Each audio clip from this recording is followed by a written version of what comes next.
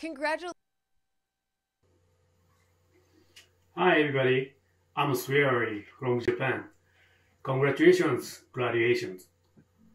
Uh, I'm happy to hear about that you will join our industry. You all are hope for game industry. Please keep your passion, your dreams till dreams come true. Congratulations again.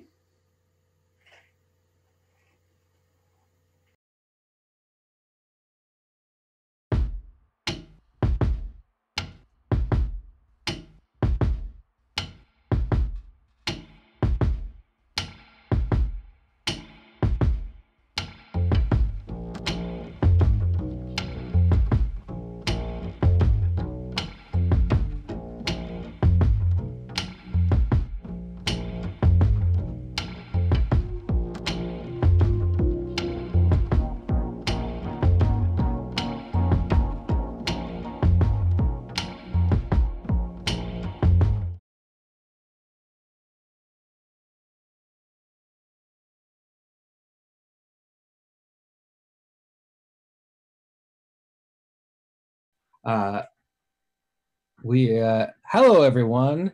I'm Matt Parker, another member of the NYU Game Center faculty. We are now entering the second half of our show when we switch to our MFA thesis games. But before we do, I want to give just another shout out to all the BFAs who presented in the first half, as well as the faculty and staff to help coordinate all that went into the BFA presentations. I want to give a special shout out to Robert Yang for running all the tech for the BFA portion. It was a monumental task, and Robert crushed it. So now we're going to switch to our MFA thesis section of the show, where we show the final projects of our master's students who worked in our 2-year master's program. I'm going to be joined by Greg Heffernan. So can we bring Greg in right now, AKA Cosmo D, who teaches at the NYU Game Center as an alumni of our incubator program, also the creator of the hit indie games Off Peak, the Norwood Suite, and just released Tales from Off Peak City on Steam like a week ago, right, Greg? Last Friday. Last Friday, less than a week ago, hot off the presses. So be sure to check that out. So welcome, Greg. Are you excited? Very excited. I am also excited. Let's do this. I love your background. It's very, very Pippin. Thank Find you. your corner of the sky. It was so appropriate for a graduation I wanted to be on celebration. theme. Yeah, for this. I appreciate that. So we're going to bring in our first game now, Laudle Not. Ooh.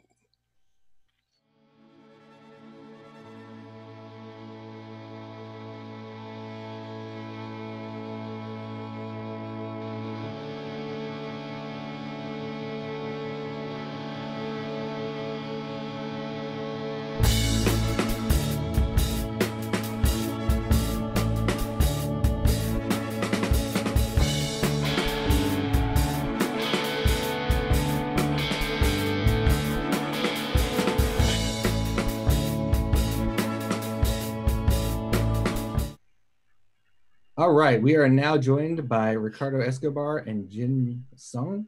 I want you guys to tell us about your game, Laudle Not. Yeah, so Laudle is an underwater pet sim set on an ocean planet that is recovering from an ecological disaster. Let's check out the trailer.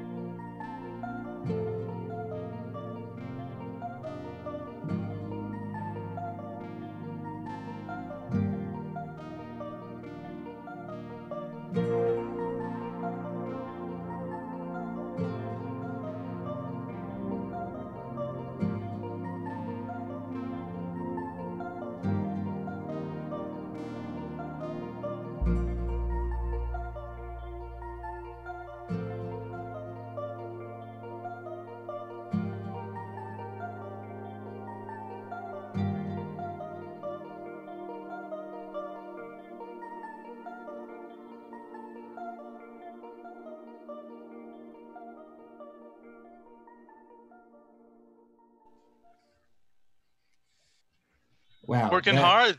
Oh Laudel my not. goodness. Yeah. This game is so adorable. First of all, I just got to say, the art, the music in the game, the little creatures, how everything moves. I want to also call out though that the game feel of this game really matches this aesthetic. You know, when you play this game, you really feel like you're controlling this cute little underwater guy who's feeding these sweet little animals. Can you talk a little bit about how you made it match up so well, that it just feels so cohesive, the game feel and the visuals and the sounds, how it all fits together so well? Yeah, so even though our game is sort of low risk, we wanted to focus on game feel from like the outset, because if it's more about relaxation and the satisfying process of cleaning stuff up, we want that to feel as satisfying as possible. So our very first prototypes for our thesis were more game feel prototypes that focused on, you know, making sure the timing of picking up every object was just right, and making sure the laser felt, you know, finely tuned. So that's been sort of a driving force behind our design. I agree that, you know, you're doing these chores, you're cleaning stuff up. If it doesn't feel satisfying and kinetic and pleasing in that way, that's like the fundamentals. So I think it's great that you got that, you know, right from the beginning. Thank you. Yeah, I mean, it's funny you call them chores, because if you didn't design it to be that pleasurable, it would feel like a chore. But having played this game, I can say that it really does feel so satisfying when you're. It's a ritual. It's a cleaning ritual. Yeah, it is really nice. I think, you know, one of the things that we sort of see a theme throughout a lot of these games coming out of this class is that we have this sort of, you're alone, isolated, if you will, under the water, but you're still trying to improve the world. Was that part of your mission, part of your goal? Is there a larger environmental message that you wanted to get across? Yeah, so the environmental part of our game came originally from a desire to just make a pet sim where you eventually have to let go of your pets. So you have to raise these cute little creatures, but eventually you have to release them into the wild. So we needed a reason for why they couldn't survive on their own without your help. And given the sort of ocean setting of our game, and I guess the state of our own oceans here on Earth, it made sense to have everything be polluted and make it more of a game about ocean cleanup and ocean conservation. So you have a big announcement, right? You have do you want to say it, or do you want me to say it? You can say it, and then we'll. So you were awarded the Alfred P. Sloan Award, nice, the Game Design Award. So that's $20,000 to continue the development of the game, about games of real science content. What are your plans for the future with this? What's next for Luddlenaut? Yeah, so the funding from the Sloan Foundation will allow us to continue working on it full time, which means more cool underwater biomes to explore, and more types of lottles that evolve to different biomes as you clean them up and reintroduce them back to the wild. Final question. What is a lottle? A lottle is an alien creature that is inspired by axolotls. That's where they get their name. So they grow and evolve. Axolotl. Is it axolotl? Have I been saying it wrong? Axolotl or axolotl? Yeah, both ways. Okay. Yeah. But yeah, we're inspired by how axolotls kind of regenerate and evolve. So yeah, that's what a lottle is. Congratulations. Thank you so much. Yeah, this is really a great game, and I'm really looking forward to seeing the future. Congratulations. Thank you. Thanks. So next we're gonna bring in our next game, Ilea. Oh yes.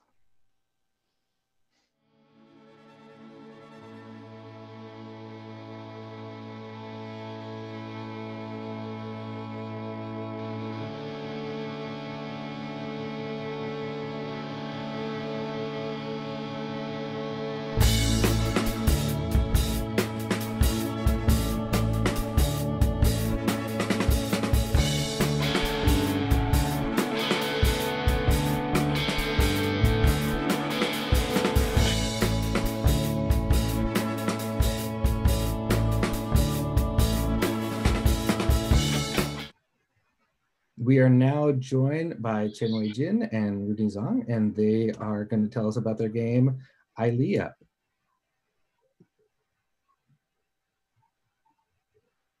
Hey. Hello. Eventually, just one sentence description of the game. Yeah, I think we can play the trailer first. And Okay, then let's play the trailer.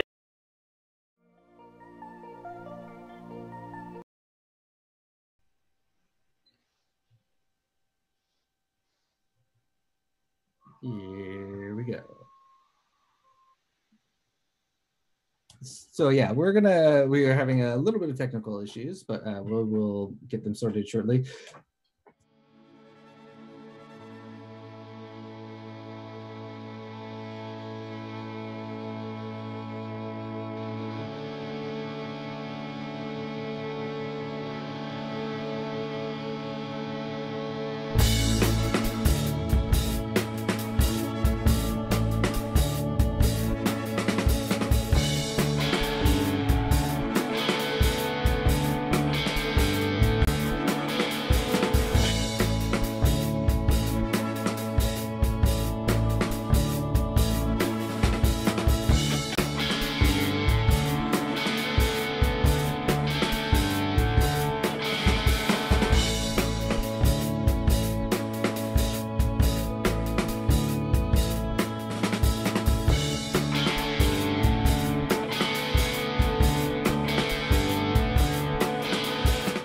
Cheese.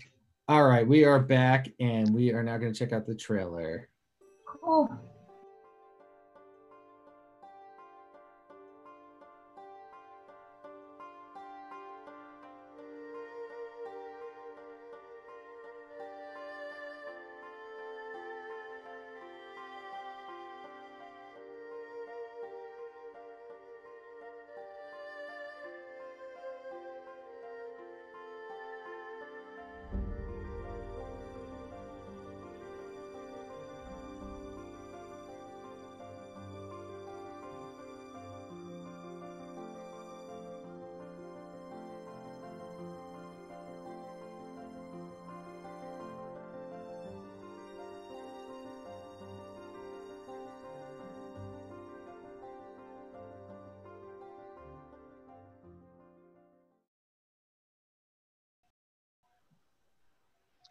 Really impressive.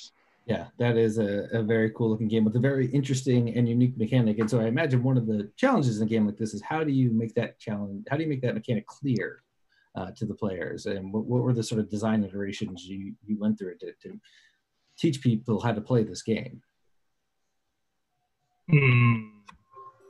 Yeah, I think I think just make it through a very short tutorial. That the first 3 level is a tutorial, and the first level you only move the mirror front and back, and you see the behavior of the reflection. Yeah, and then the next level is that you move the mirror left and right, and then you see the behavior, and the last is moving up and down. And through these 3 basic levels, and I think most of the people get how the mechanism works, and then later on they will try on some more trickier things like move it, like moving it. You can also move it left and right or front and back, and many other tricks that can play through this mechanism. So I think tutorial is the key. Did you get this idea before even touching a new Unity project, or did this grow out of your work in using the software? Like, was this concept first, or did this emerge from you messing around? I'm curious. Maybe not. Actually, Say that I again? think it's the mechanic first. So Rooney did this game for maths class for collab 1. Guilty. Yeah, so like I think Rooney, you want to talk about it? So. Actually, I didn't play it in real life before I had this idea. Firstly, I make a mirror in a class called Visual System. And then in Max class, when I'm going to do the final work, I do not know what to do. And I remember, I have a mirror in other class. So let me bring the mirror in and do a mechanism on it. And to finish this finish his assignment. And I start to try to think of a mechanism based on the mirror, and it's a flash of light that, oh, if you can walk into the mirror and work on the reflection, that would be cool. Yeah, and I tried some levels on that, and yeah, Cool. so it's totally make upon digital. You had that tech. You had the system in your pocket, and you were like, oh, I'm just gonna use it for this. Yeah, but the game itself is really flexible and easy to do paper prototype. Oh yeah, that's the point.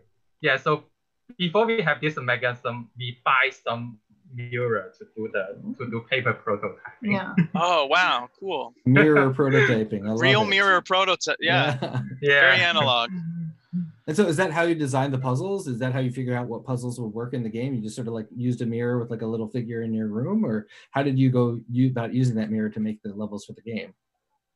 Oh, we have like grid papers, and then we draw on the grid, and then use like a little figure to walk on the like grid, and then use the mirror to like figure out the whole like structure. And then play a mirror there to see where I put the mirror will make an interesting structure.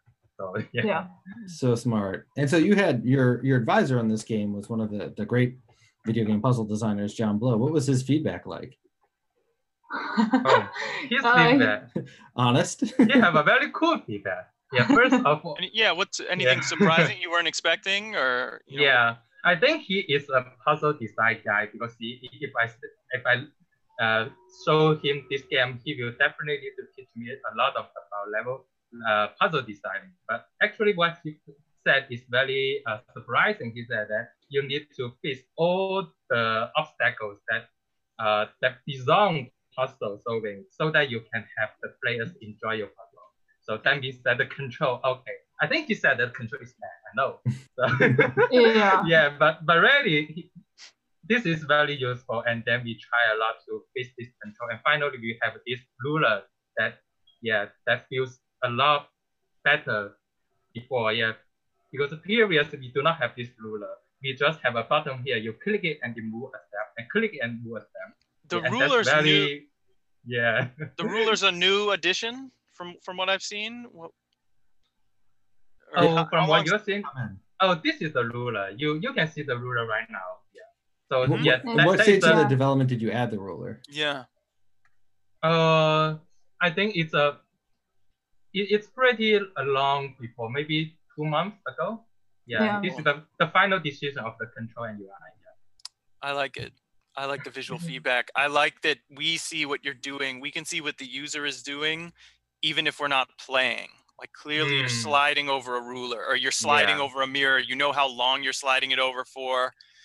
The puzzle, the act of solving the puzzle becomes very outwardly readable to viewers. I think that's cool. And so tell us about the future of this game. I know that you have got some good news about the near future for it. Do you want to share? We luckily we got into the incubator, so we're gonna keep. Thank you.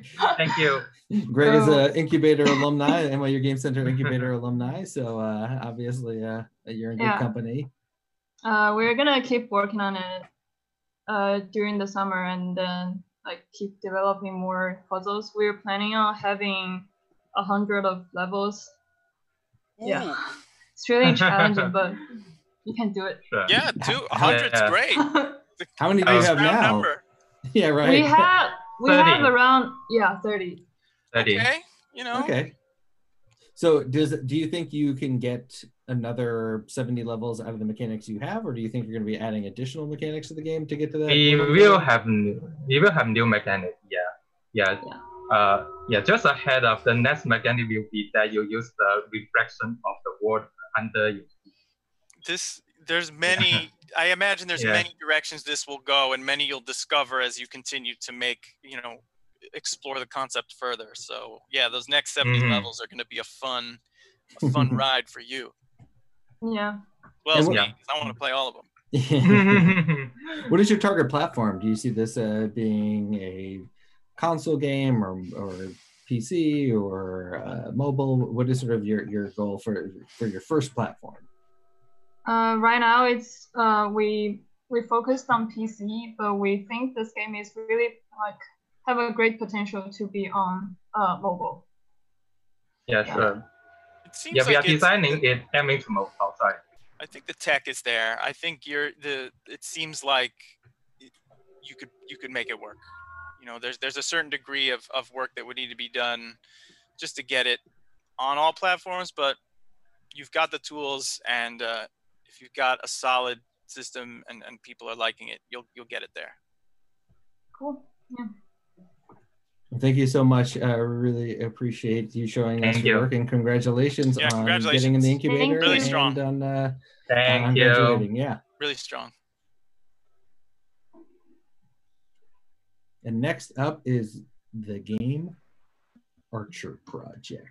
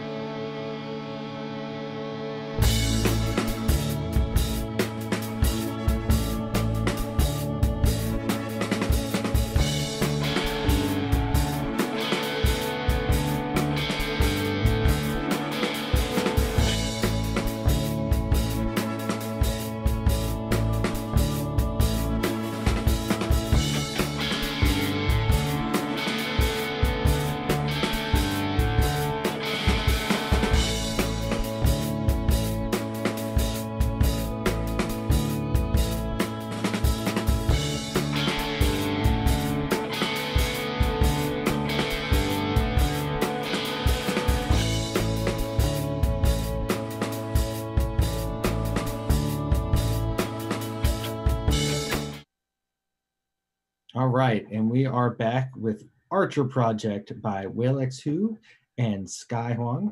Whalex, you want to tell us about the game? Yeah, so Archer Project is a game where you're trapped in a deserted castle and you have to use grappling hook and arrows to get on the top of the tower. Yeah. Awesome, let's check out this trailer.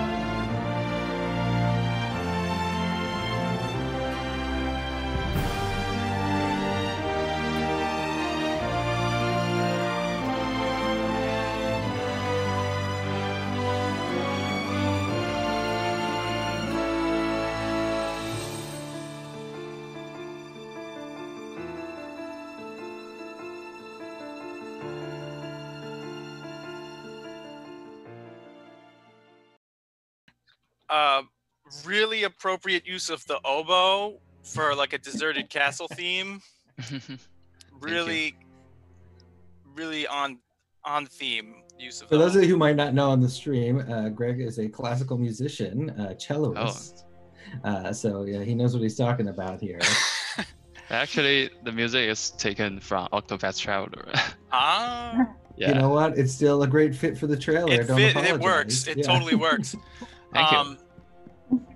Yeah, this looks super fun. This looks like a playground. This, I just want to explore this castle. I want to go in. So I have explored this castle recently. You know, humble brag, I got to 105% completion. Just saying. Wow. But I don't know if that's as high as you can go. But that was as high as I got, and I really enjoyed how the different mechanics, you know, there's these, first you start with very limited abilities and you start to level up, you get these new tools, and they really fit together, and it's very intuitive how you figure things out. and the levels are designed so well so that you can go back to a place you've already been with your new tools and discover new regions. How did that whole process go in terms of figuring out how to design it while designing the tools and then designing the levels so that it all fit together so well? Yeah, this looks super fun. So yeah, we start from like making the core mechanics, like the wall climbing, like the shooting arrows and grappling hook stuff. And then we make a sandbox level, which to test all the mechanics and to make sure we have the full skill set ready in place. And then we start to make levels. Like we put the levels into 3 sections, and we make each one by one, and then we test it and make sure it feels good. And then we combine them together and put it into this place, and it feels like open and it connected, and there are many secret paths, and yeah, it feels great. So what's inspiration for you in making something like this? Like, what do you consider the gold standard for like traversing levels and maybe using grappling hooks? Like, what games do you like to play that do that? The first inspiration is from Overwatch, because I enjoy playing as Hanzo. It's a high-tech bowman. All right. So that's why, and then I feel like there are many games, especially single-player games, that use a bowman protagonist. And then I start from that point, and because I love playing like Dishonored and Prey, they all features like verticality in levels, and also Dark Souls, provide many shortcuts. That's why I start from this, and then we make the level start from a linear level and then open up gradually. We introduce new skills and then make shortcuts and provide multiple ways to proceed. Yeah, that's the way I do it. So where are you ultimately, are you allowed to say where you're going in this castle, or do you not want to give it away? There's a tower in this castle, and your goal is to reach the top of that tower. And there's a narrative element to this game, right? I'm not going to reveal the secrets of the game, but it feels very connected to our times. You're alone in this castle. I know this has come up a bunch of times in this stream, but you're alone in this castle, but this game even has there's a plague going on, right? That is part of that narrative. Was that inspired by current events, or is that just sort of the coincidence that was the theme, and then the world? It's not a coincidence. It's not actually. Yeah, kind of inspired by this weird time with the pandemic, and we're all quarantined and just in our alone. castles. Yeah. And also the background. Castles. Yeah, it has nothing to do with the pandemic, and yeah. No, I think that definitely. I mean, I felt that, and but I couldn't tell if it was me bringing something to it that wasn't there, because there's lots of games that I've been playing recently, especially student games who have been developed during this time, and I'm like, oh, this feels like, and then I was like, actually, we started that 8 months ago, and it was totally unrelated. But this game really, I didn't think it was me bringing that something that wasn't there, but it seemed like it matched that, and so I'm glad to hear that. Not that inside my head with the crazy pandemic stuff. Yeah, it was actually put subconscious. There sometimes you're just making it and you realize, oh wow, this is actually my life right now. Yeah, because like when we started this project, it's like last summer, and there aren't any like COVID-19 stuff going on. So when we have into the finish, and then this pandemic happened, and we are just about to like write narrative for the game, and then we feel like it's a good match. We can put this situation into the game, because we don't really have the time or manpower to implement combat mechanics. And I did implement a stealth enemy AI, but if I really want to make the game all feels good, I have to get rid of that part, because if I involve that part, I have to implement all of other stuff to make them fit well together. So yeah. Is your team? Sorry, go ahead, Greg. Is your team across many time zones, or are you still kind of in the same? Like, could you get up at sunrise together and kind of work on Zoom, or did you scatter the globe? Actually, we are very because we have a proper way of separating our works, and we don't really interfere with each other, because Sky is like 3D artist, and I'm game designer and game programmer, and I can do SketchUp gray box models, and after I did all the layout, she just replaced the mesh with the final mesh, and but still maintaining the collision information in the level. So we don't really like, I have to wait for her work to integrate into the game. So we can avoid that situation. And that is one of the great things about the game, is that it's always clear sort of what's interactable, how. There's not, that is one of the things that can be challenging in a game like this is, it's unclear, where you can use what tools and how to be able to interact with it. But I feel like in this game, that was never a problem for me as a player. I was always sort of clear where I could go, what I could do. And even there were hints in the environment of like, you don't have the thing you need yet, but there will be something there later, which I always enjoy when games sort of telegraph things like that, because as a player, it keeps you from getting frustrated and it sort of drives you forward to more new, interesting places. So I thought that was really well done. What do you see? So if you want to play this game, can I get it right now? Is it available? I have played it. Yeah, I want to play it. Yeah, can Greg play this game? Can people on the stream play this game? Yeah, you can download it like from our itch page right now. It's uploaded. Yeah. And I think that'll be in the stream shortly. Someone will probably post. Yeah, I can see the link. I can see the link right now. Just yeah, please. That link. Yeah, can you give away playtime? Or is it up to us? What do you mean by giving away playtime? Oh, like what would you say is like an average playtime for this? As in how long is it?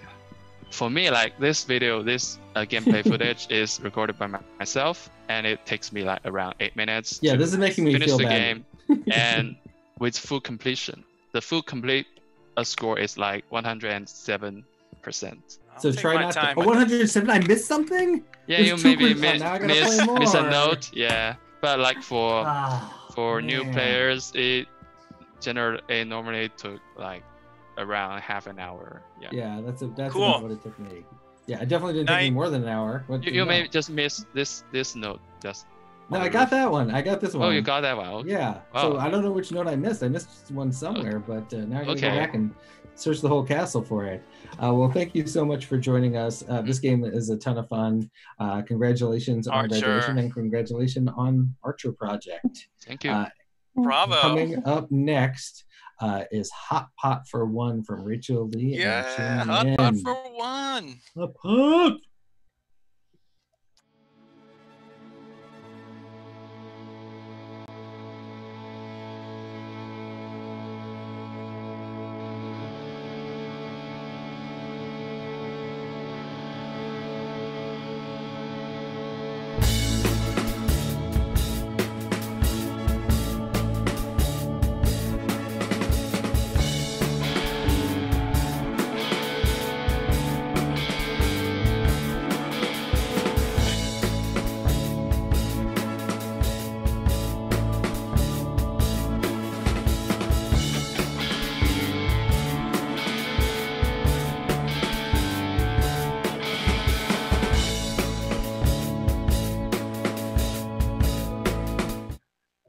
So we are back with Rachel Lee and Jinyin with their project Hot Pot for One. Tell us about Hot Pot for One. So Hot Pot for One is a first-person game about being stuck at home on a cold Christmas night and trying to get through it by cooking hot pot, which is a hot dish usually intended for a party of people. But tonight it's just you. Yep. For me. Just you. Let's watch this trailer. Hi Rachel, how are you doing? I'm doing okay, just making hot pot at home. That sounds delicious. How many people are there? It's just me, of course. Who else could be here? Oh, I'm sorry to hear that. You must be feeling so lonely. What are you talking about? It's great. I'm having beef, shrimp, enoki, and all the best stuff, all to myself. Are you sure you are okay with that? Yeah, well, you know how it is.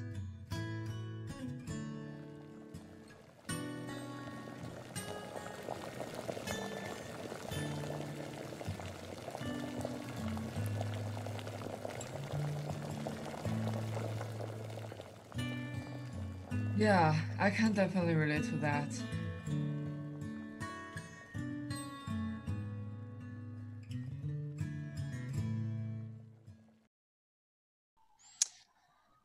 Wow. Always makes, every time I see the trailer, I get hungry. It doesn't help that I have Awesome. lunch. It's almost dinner time. I really like. Oh, sorry. No, go. I really like that you kind of don't. You kind of keep it ambiguous as to how the player feels about having hot pot alone. You know, it seems like the joy of cooking, the joy of the food, the way it looks, the way you've presented it, the detail you've given in this apartment, the narrative, unique little fine points. Like there's so much there that I play tested an earlier build of this, so I'm seeing its new form or its updated form. There's so much love you put into this that, like, yes, you could eat hot pot alone and still be okay. Like there's the NYU rules for something. I mean, yeah, it's so cozy. It's like cozy and it's like it's okay to eat hot pot for one. Yeah, and that's true for some people too. Like because this game is inspired by our experience as being international students, and you sometimes you get lonely and you miss home because you're far away from your friends and family, and eating food from home is like a way to comfort yourself, and that's what we sometimes do, and just like cook hot pot at home by yourself because you really miss the flavor. Now, this always makes me think about like to like contextualize it for myself is like I'm in a foreign country and it's Thanksgiving and nobody outside of America cares about Thanksgiving, and I'm like making Thanksgiving dinner for myself but nobody else cares. Like that's always like was like sort of my mental model for it. Does that work for sort of an American centric viewpoint of this? Well, I mean, like it's similar because like here no one really celebrates like Chinese New Year as well, so like, and it's always school time when that happens, so so that's like some of us just get together and have like a small party, but like other than that, like there's really no celebration here. And yeah, I guess definitely relate to that, what you're saying. I really like this text approach. I've not seen this before, where you don't even have text, you just use pictures, you show and not tell. I love it. It's like it's all there. I can take it all in. Like it clearly there's a distance. Your friend's over here, you're over there, your battery's about to die on the phone. Like you just got to make a hot pot. And Chin did all the amazing illustrations. Yeah. I love the background, by the way, Chin. Very, very appropriate for for this. Yeah. The feeling of being alone, again, this this theme has come up a lot, eating alone, being forced to be alone. In the trailer you even sort of allude to the fact that you don't have an option of not having hot pot alone right now, but this is a project that started before this was a requirement. Has that changed or informed the process at all, how things have changed during this year-long thesis project? I mean, we started off, not really, I would say, like we started off with just a scene of like a pot of water cooking, and like both of us saw it and it was like, this is promising, and I love this feeling, like we should just make it into the game. And and we just added on from that. I love that an idea for a game can come from just a simple concept or a thing in action. A boiling pot of water then becomes this open door, and when you walk through it, here we are. It's hot pot for one. It's all this food. It's cooking. It's fellowship. It's friendship. It's distance. You feel it. You hear it in the music choices you use in the game. The steam coming out of the pot. The winter. The fact that it's like a holiday, so there's loaded stuff around that. This is rich. It's rich stuff. And there's something so intimate about cooking, right? And it's Greg, I mean, you also have cooking in your games. It does really feels like you're saying something about who you are as you're cooking this, right? So what is, if you were playing this game, what would be the hot pot you'd actually make for yourself? I'd go right for the chicken legs, and I would probably overload it and probably add some of that lettuce. I mean, you just give us a lot of cool options here. I also am learning about the cuisine. I'm learning, what is this? What is used? I'm interested in the mushroom options over on the right. Is that ginger in the corner? I mean, it's like, as somebody that is coming into this, not used to this sort of cuisine, oh, there's some shrimp. Like, eating it.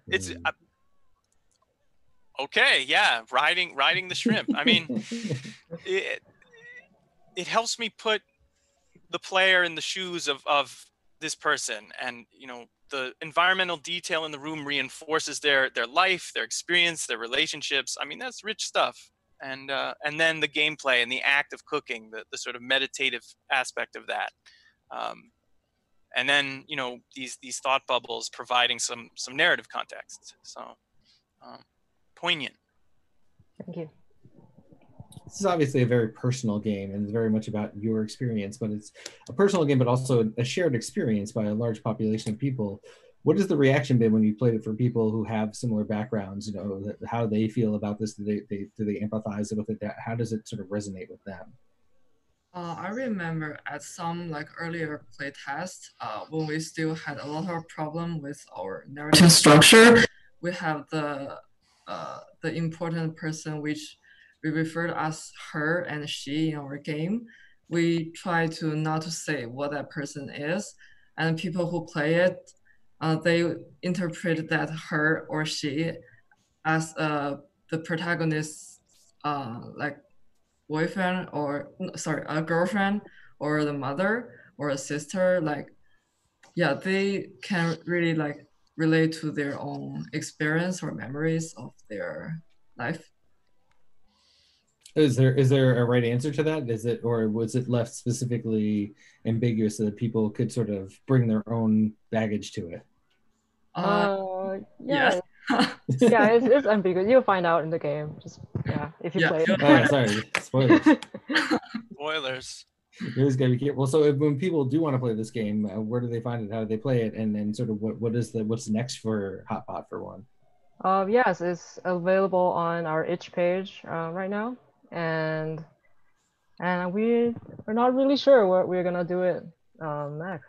We might take a break from it because we've been working for almost a year now. But we might, I don't know, release on Steam or something like that, because we feel like it's we spent a lot of time on it, and we're really proud of it. So we want to get it out there. Well, it's really beautiful, and it's clear that the passion that you have for this project and the love and care you've taken in developing it, it really feels like we're getting a glimpse into, you're sharing part of yourself with us when you're sharing this game with us, and so for that, I really appreciate it. Food and relationships. Food and relationships. I think my hot pot would be almost entirely meatballs, I guess I would say. Rachel, Chin, you want to just leave us with what your hot pot would be? Just beef. Just beef. Only beef. Just beef. Chin, what's yours? I think I love vegetables more than meats. So all the vegetables and plus beef. Make us look bad over here. The player chooses. The player decides. Yeah. Chin is the only person I know who puts broccoli in her hot pot. Sounds great to me. Yeah, you know what? I'd probably be that. healthier if she was making my hot pot for me than if I was making it for myself. Well, thank you so much for sharing your work with us. This is, really makes us, it's really sort of, it feels really nice to be it feels like we've been invited into your home a little bit by just being able to see this game. And this is just mellowing me out. This is. Thank you for all the comments, and thank you for hosting. Well, thank you for thanking me. Okay, that's enough of that. Thank you, Rachel and Chin. We're going to move on to our next game, Free Agency.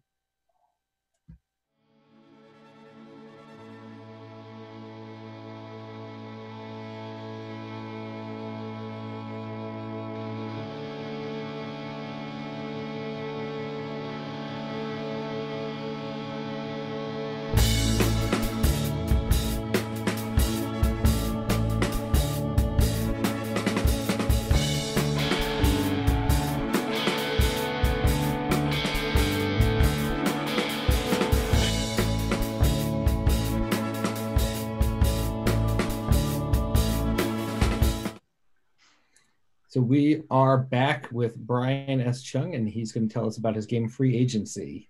Hey, what's up, everyone? So Free Agency is the life simulation game where the agents within it are gradually becoming self-aware and trying to find meaning in their own lives. But meanwhile, you've got to keep them too busy to think about it.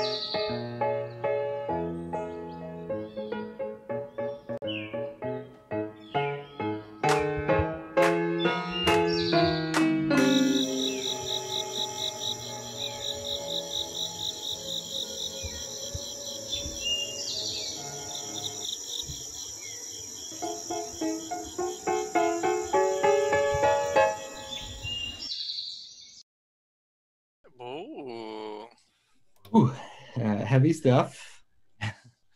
Very, very appropriate for now. You know, again, another one of these games where it feels more appropriate now than ever before. We're literally just seeing each other through little windows on the screen. Maybe we are living in a simulation. Brian, first question: are we living in a simulation? Well, you can never really know the truth about that. You can sort of perform tests and ask yourself questions, but no matter what the result, that's the hypothesis. You just don't know. Can I ask what got you rolling on this idea? This is so interesting. I feel like where did this spark occur for you here? I suppose it's been a long time coming. I mean, our whole lives we go through all this stuff. I mean, there's some point of awareness, maybe as a little kid or when you're older, when you're trying to wonder if what you're seeing is real. All sorts of pop culture obviously feed into it. The Matrix, the Truman Show. But I think with this game specifically, and with games, simulation games really kind of strike a nerve because, they're usually designed as like a grind, and they pull you into it, and you start getting into these systems. So when you play something like The Sims, and I was grinding piano level 8, level 9, level 10 on my little sim, and then she died. It just kind of hit me a little. Yeah, I mean, I started thinking about how I learned a little bit of piano, but I stopped at some point, and then you just think about these things. It's interesting. That is dark. In The Sims, you're creating their house, right? You're creating their reality. I mean, in game design, you're creating the space that the player traverses, and eventually they find the edges of it if they want to, visually or spatially. And then these characters in this game, do they all think that this is their lives, just this room, 4 walls, 5 walls, and you're just preventing them from ever knowing that there's more than that, or what is the ultimate? Absolutely. Yeah. So that's part of the thing, and there was a little tease of it in the end of the trailer there, where there was this guy in an outdoors scene. So in the storyline, he sort of stumbles his way out there, and everything goes to the edge of the screen, and when he walks around, the camera moves along with him. To him, that's totally new and different. Yeah. And then so he says in there, is this the real world? And then he goes back and tries to tell everyone about it. They don't believe him. He's a photographer, so he takes photographs, but they just look like photographs. So there's this sort of, it's kind of like the allegory of the cave of Plato. And sort of the whole game is about a lot of these skeptical hypotheses. There's that one, the brain in the vat, the omphalos, the simulated reality hypothesis, and the dream argument. They're all in there somehow. Are we as the player helping him or preventing him from telling his colleagues that they're in a simulation? So at first, if you look at some of this gameplay, it's all about nurturing these people and sort of having them grow into their roles and their hobbies and their careers. The person on the screen right now is an unemployed chef, and then she sort of grows into creating a cooking show from home. And the person playing the piano gets better at it. And that's sort of the beginning of it, but it sort of progresses into a point where you don't want them to become too self-aware. So then you start bringing them down a little bit, like in the first scene of the trailer when you set the guy's telescope on fire. So there's a lot of really interesting philosophy here, but you also did something really interesting in just how you landed on this idea. And so there was this process that was not the sort of typical student game design process. Do you want to talk about the sort of player-centric way that you came up with this sort of approach? Yeah, I don't even know if I could call it player-centric. It was pretty unusual. So I guess in the short summary of it is that to decide what game to make next, we took a bunch of prototypes, basically fake gameplay videos, made 10-second clips of games that didn't really exist, but they were made to look like they were, clips from a game, and made up an elaborate system of posting them online with different aliases, completely anonymously, same time of day, same day of the week, etc., in order to sort of just let it happen, and then just committing in advance to picking and working on whichever one gets the most upvotes and comments. So in a way, this whole thing is a little bit self-reflexive in that like we were just giving up our sort of our free will in the matter and just letting it happen through this experiment of like external forces. And it was, I mean, I think part of it was to try to come up with some kind of like market validation scheme.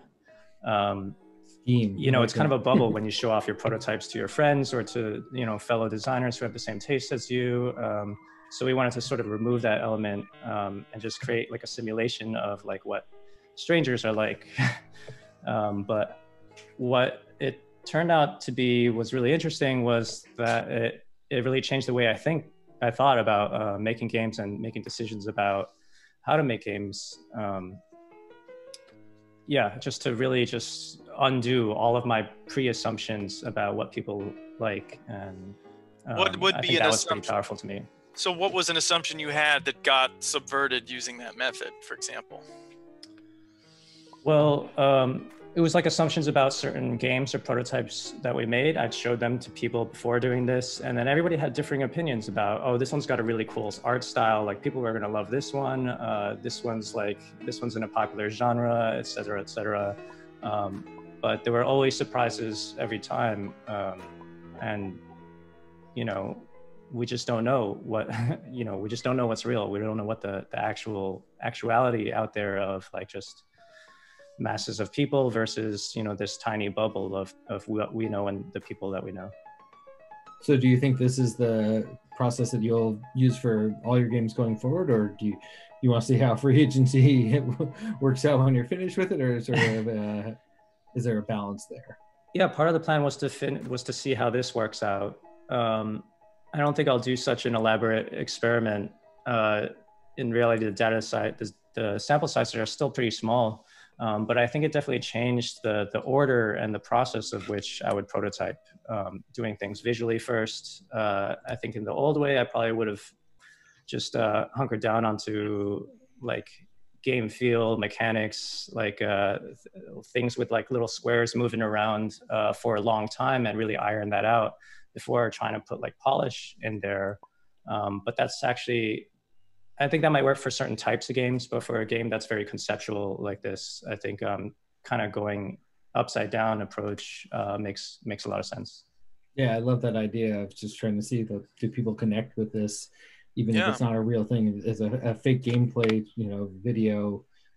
Is that something that inspires people to want to play? And if so, then maybe that's the game I should make rather than fiddling around with mechanics or something that is a little bit more high level than that. So people can play this game now, right? The current version of it is available? Well, so you can, like what's on the screen now, you can wishlist it on Steam. The public demo will be widely available during the Steam Gaming Festival, which starts on June 9th. So starting that time, you can download the demo directly from Steam. And you could follow our progress on, you know, through the other links on the screen right now. Yeah, so Steam wishlisted. Also, I gotta say, I love the old school Mac OS from like the 90s aesthetic that you've got going on there. Is this like a piece out of time? Is this a period piece? Does it take place in the 90s, or is it it does? Well, I think I'm trying to draw from like various time periods to create this like sort of, it's got a pastiche, like a collage kind of look and a feel to it. And so I want to try to, you know, sort of trigger people's memories about past operating systems and also current times. So there's a mix in there of rotary phones, but also flat screen TVs, connected internet. It's a router, but a modem sound comes on, and it's just this kind of world. Yeah. Flat isometric style, definitely getting the Sims 1 vibes, you know, that 2000s, like pre-millennium tension, pre-millennium, like what's going to happen. Yeah, clip art style, very cool. Very, I'm thinking. Well, thanks so much for sharing. Brian. Congratulations, Brian. Thank you. Pleasure talking with you. And for making such a great game. And thank you for joining us and sharing with us on the stream. Quick shout out to my partner, GJ Lee, who also works on this game. She's in the chat. And shout outs to both of you, because you've seen you both over the years, and the breadth of your output has been super different and interesting with every game. So you always surprise me with the Chiefs Meow. So bravo. Thank you. Thanks so much. Thank you, Ryan. So that's the wraps. I can't believe it's over, Greg, but that's our time. That wraps up our segment of the show. It really flew by. But please stick around. There's more MFA thesis games to come in the next hour. And Greg, thank you so much for joining me here and giving such great feedback to all of our students. I'm really excited to go back to watching the stream now and seeing all the next presentations that are about to come up. In your castle alone. Yes, in my castle alone that I traverse with a grappling hook to go eat hot pot by myself while I live in a simulation and clean up after. Okay, it's starting to fall apart. I'm just going to end there. Thank you, everybody. Embrace it, Matt. Embrace it.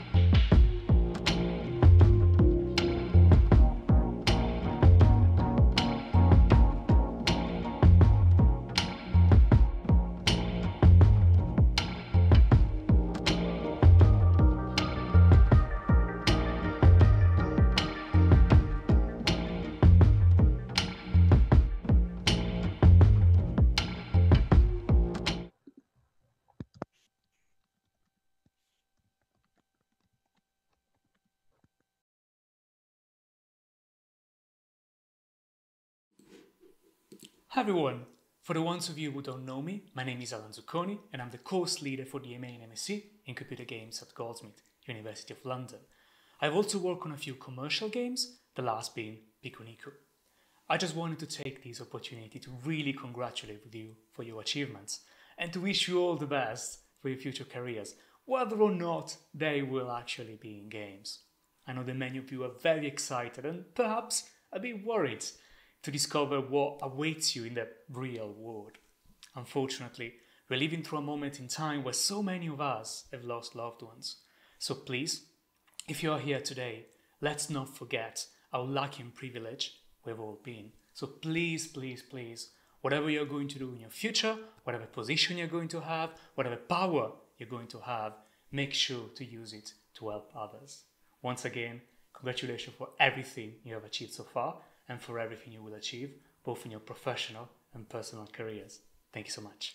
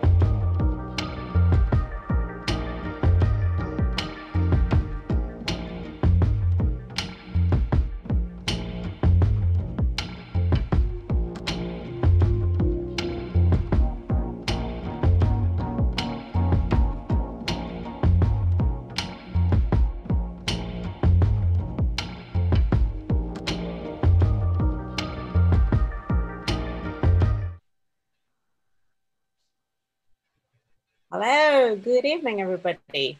My name is Fernanda Barra. and I'm one of the full-time faculty here at the NYU Game Center. And I'm going to be your host until 7 p.m. or so. And I'm really excited to show you the next set of games. So this particular set of games is really exciting because we have games that have done their research, they're experimental, but they've also managed to mean something completely different from what they started to mean. And the circumstances in which we're in kind of make them resonate with us much more. So we have games that have like social satire, we have games about AI, we have documentary games, and we have games that are also very poetic and very touching. It's going to be really exciting because we can see, for example, games where we can drive around Beijing right before the pandemic hit. We can reminisce of what it feels to touch and be with others. Like these games are going to really touch your soul. So I'm really, happy to be hosting this segment. And we're really proud to see our students to, how they've managed to produce work that is going to be meaningful and will probably find space in all your hearts.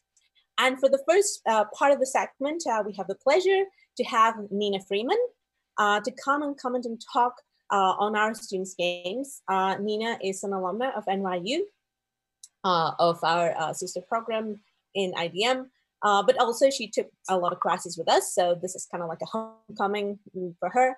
And she's done her share of personal work with games, like How Do You Do It and Sybil.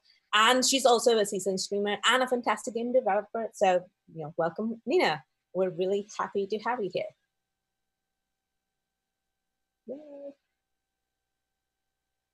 Yay, Yay, Nina. Okay.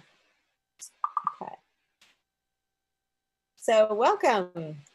How are you doing?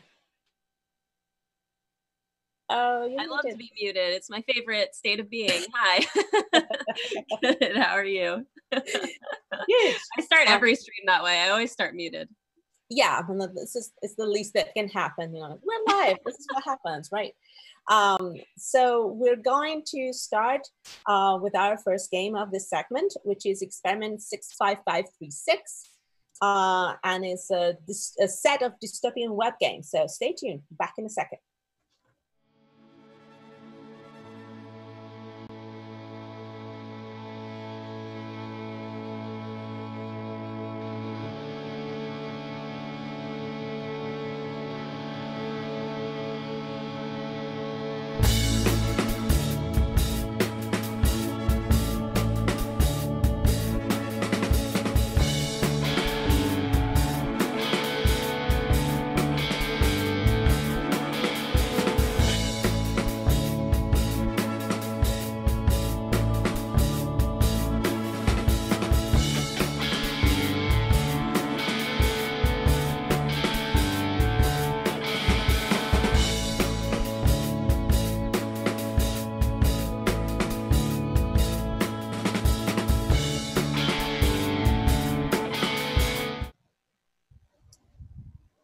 All right, so we're back.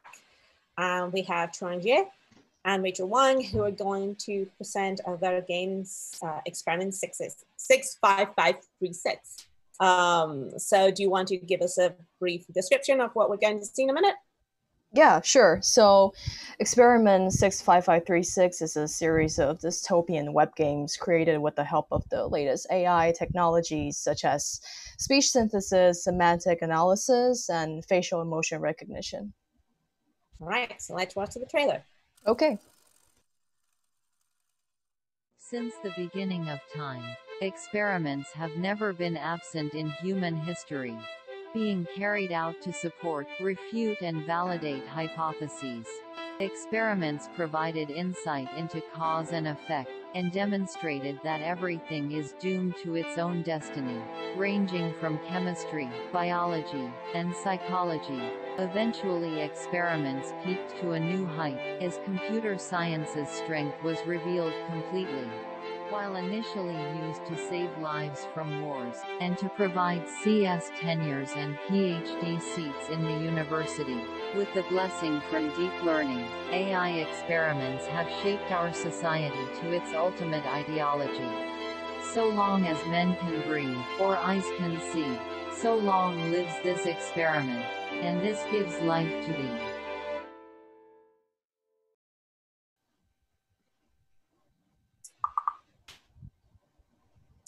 All right, so what follows is gameplay.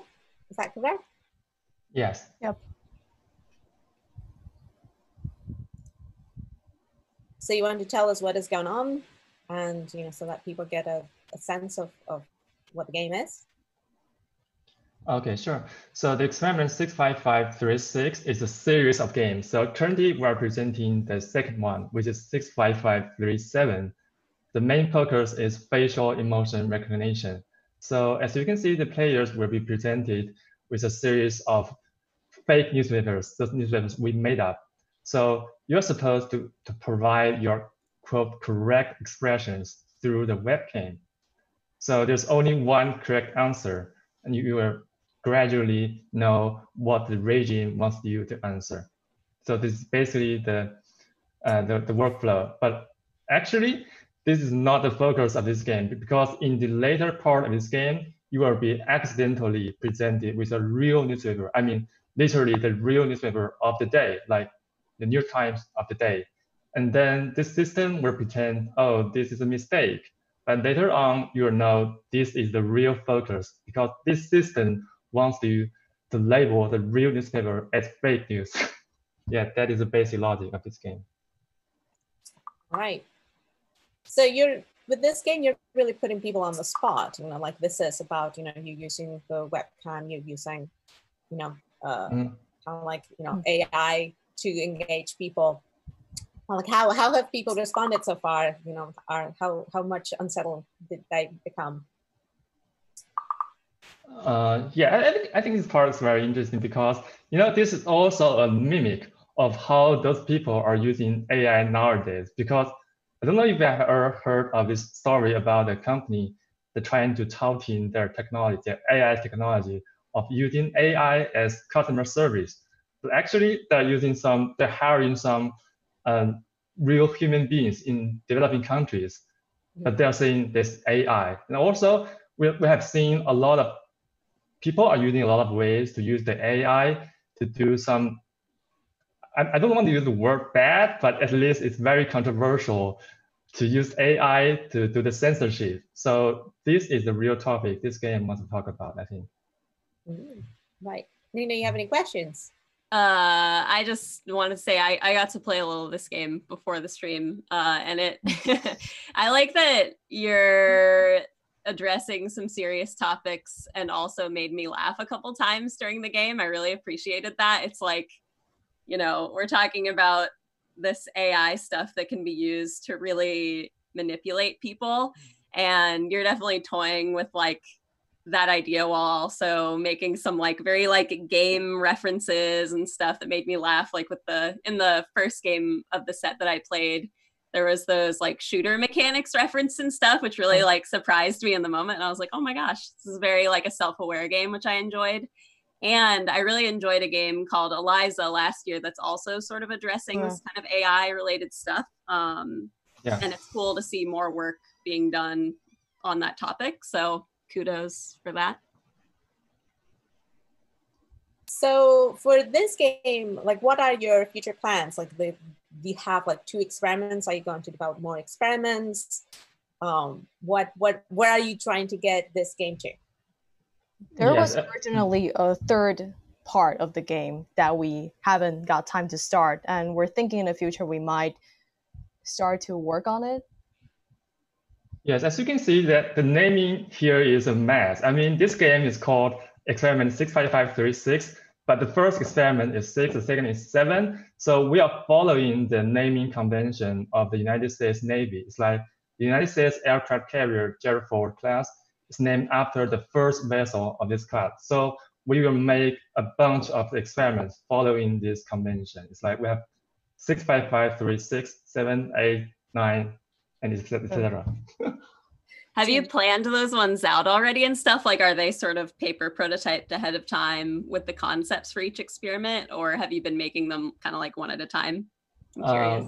We have plans for 3, but further on, well, we don't currently have any more plans, but we will make more. Very cool. It's like episodic. That's very hot right now, I feel like, so that's fun. I love episodic stuff. And also, one thing that is impressive too is that you are running this as web games, but there's also a lot of AI work behind it. This is making it run on your browser is also particularly impressive. How much of a struggle was that, or not? Yeah, it's really a struggle, because I think part of the inspiration of my inspiration is my experience of attending last year's International AI in Games Summer School, which is in Berkeley. And I think it's quite interesting that every speaker is talking about a game named Prasad. And I think the most interesting thing is that the Prasad is a game that has been published like 15 years ago, and it's pretty old. And I just think, oh, maybe what happened during those years, those 15 years, maybe I should make something new, make something with the real and modern AI technologies, which seems hard, but I think it's easier than it looks, but still a headache for me.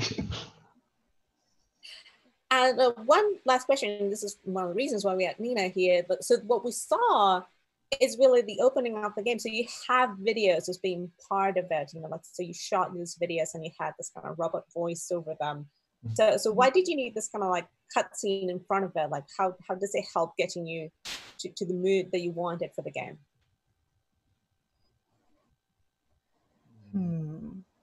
Rachel, do you want to answer this? Yeah, so for the rubbing scenes, we just wanted people to feel that this article is actually being erased right at the moment, so that when they are removing their attention level from their monitor on their computer, that is actually erasing. So we wanted to feel like it's like in real time. They're being watched. Yeah, they're being watched by someone. Right. Any last thoughts? Any last questions, Nina, that you would like to ask? I just want to say I really liked the trailer. It seems like it incorporated, was that found footage, or did y'all make that originally? Or I was curious about that. No, most of them are found footages from old documentaries or experiment videos. That's awesome. I feel like more devs should take advantage of that kind of stuff, because there's a lot of found footage out there that you can take advantage of that's free and open to use. So I thought that was really clever and set the tone really nicely. So yeah. Thank you. And I forgot to mention that all the background music and also including the music in the trailer is composed by Rachel. Oh, yeah. Cool. That's nice. Thank you. Yeah. All right. Well, thank you. Well, Thank you for congratulations, Trang and Rachel, for doing such an amazing job and graduating with such an amazing project. And we have the URL of your project online, and I believe that the chat will also have the URLs of where to play these games, because these games are already online. So thank you to you both, and we'll move on to the next game, Manifestation of Touch, in a second.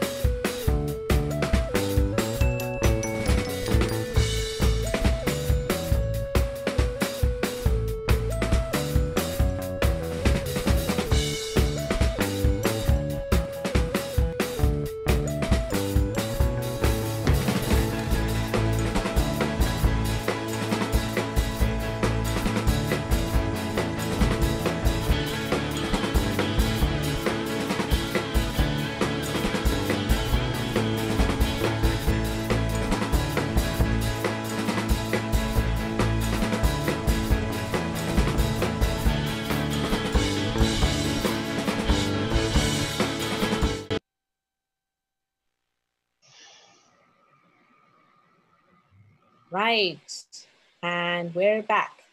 Our next game is going to be Manifestation of Touch by Brianna Shuttleworth and Yuji Zhu. And would you like to introduce your trailer very briefly?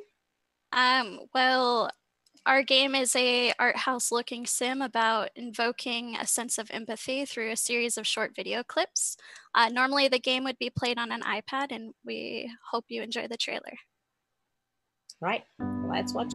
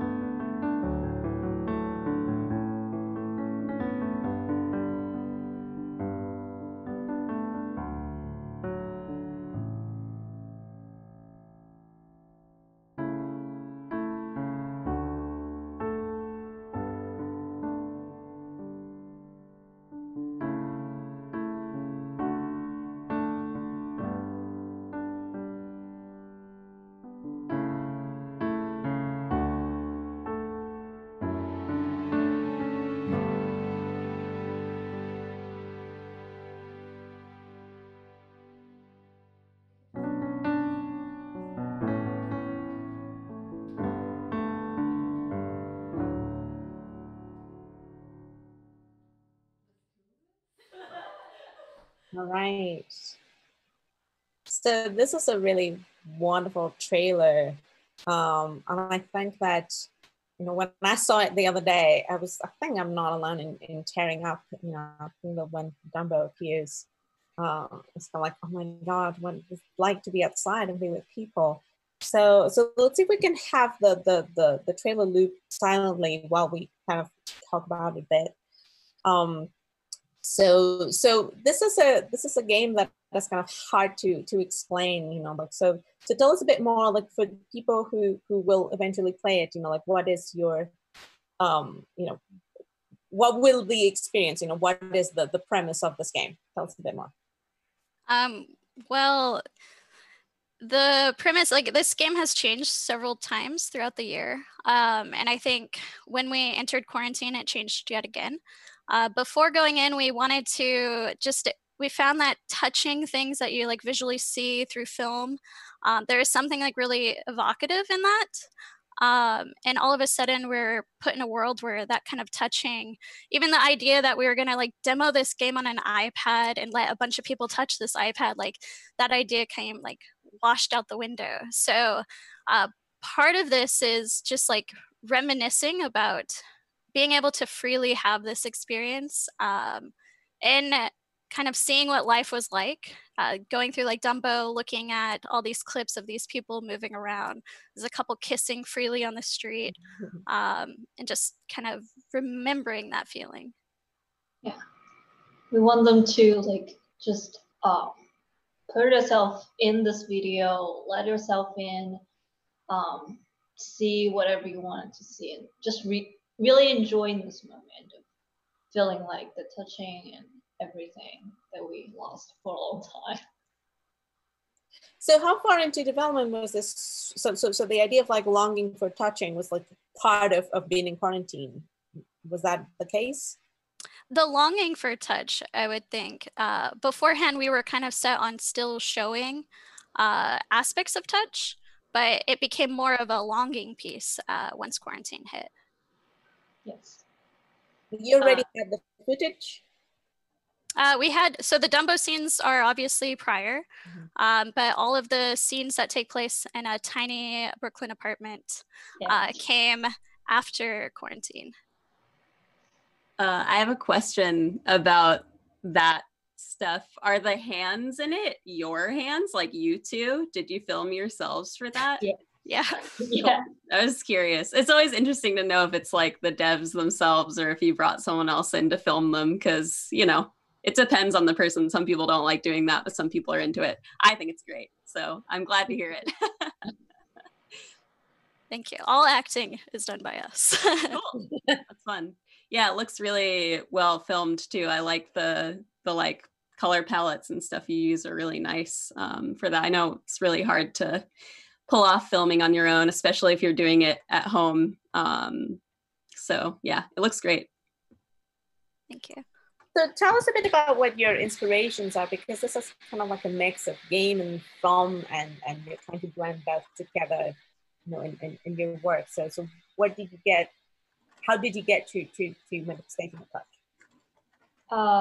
I think our inspiration coming from a lot of places. Technique-wise, like the original idea was really just a curiosity of how cameras are using in film, because we figured out, like last semester I took like film making class, and I figured out there are a lot of interesting things about camera using, like how you do long shots, or like how you do like camera editing stuff, like doing montages and stuff, like very interesting, but only technique-wise. And we are like being curious. We wanted to know what if we enhance this thing and put them into gameplay. We wanted to know like what this will coming out of. And also we have like some of the like content-wise, we have some inspirations. Brianna. I come from like a performance art background, so just looking at like Bill Viola, Pina Bosch, just all these performance pieces or video art, and trying to really find something special. Like they felt really special and visually stunning to look at, and figuring out how we could bring that into games and into some form of like an interaction that's not just what you would see in like a traditional FMV game. So how do you incorporate the touch? You know, this is ideally played on an iPad. So what is the touching like? So the touch, our goal is to make something that's like meditative feeling. So when you touch, the game actually continues playing. So the video is going, and you're just like guiding your finger around. And the idea is if you go over certain key elements of the video, new film pops up. So you can kind of guide this, guide the footage and do like selective editing of what you're seeing. You also like, you're touching, but also like telling your own story as you play. Yeah. Yes. But it doesn't have like a very strong like narrative thing. For this. Does the touching go beyond the hands? Like, does it go into like other parts of the body at all in the game, or is it mostly just focused on the hands? No, it goes into other parts of the body. A lot of on the face, especially. Neat. You put your nose up to the iPad. Well, technically speaking, you can do that. Yeah. Like one touch that is stay or moving slowly. Yeah, you can put your nose there. That's cool. Do you think, like, obviously you mentioned like, because right now it's hard to show something like on an iPad at a show, impossible really. Do you think you'll like do multiple versions of the game? Do you hope to like also have that version in the future? Is that something that you're like starting to plan for now, or? I think personally this project is a lot of like exploration. So taking what we've learned with this project and now adapting it into something new. Cool. Iteration's good.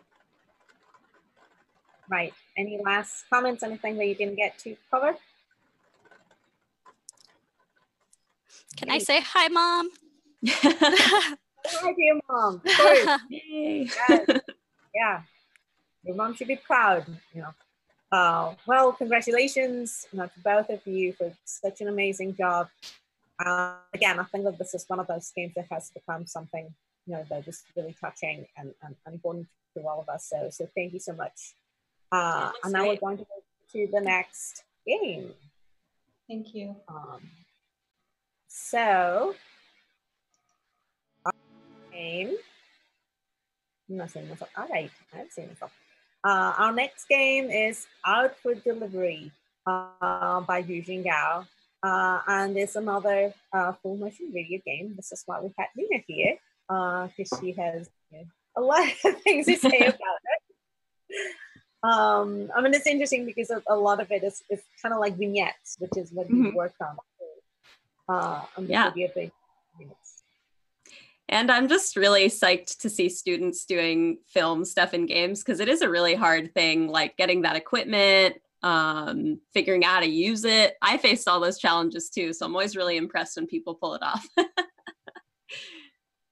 Yeah, on the one hand, in NYU, we do have the advantage of having access to some equipment, but now with the pandemic, a lot of it is gone. So yeah, that changes it a lot for sure on the production side. I totally agree. All right. So let's move to the next game in a minute.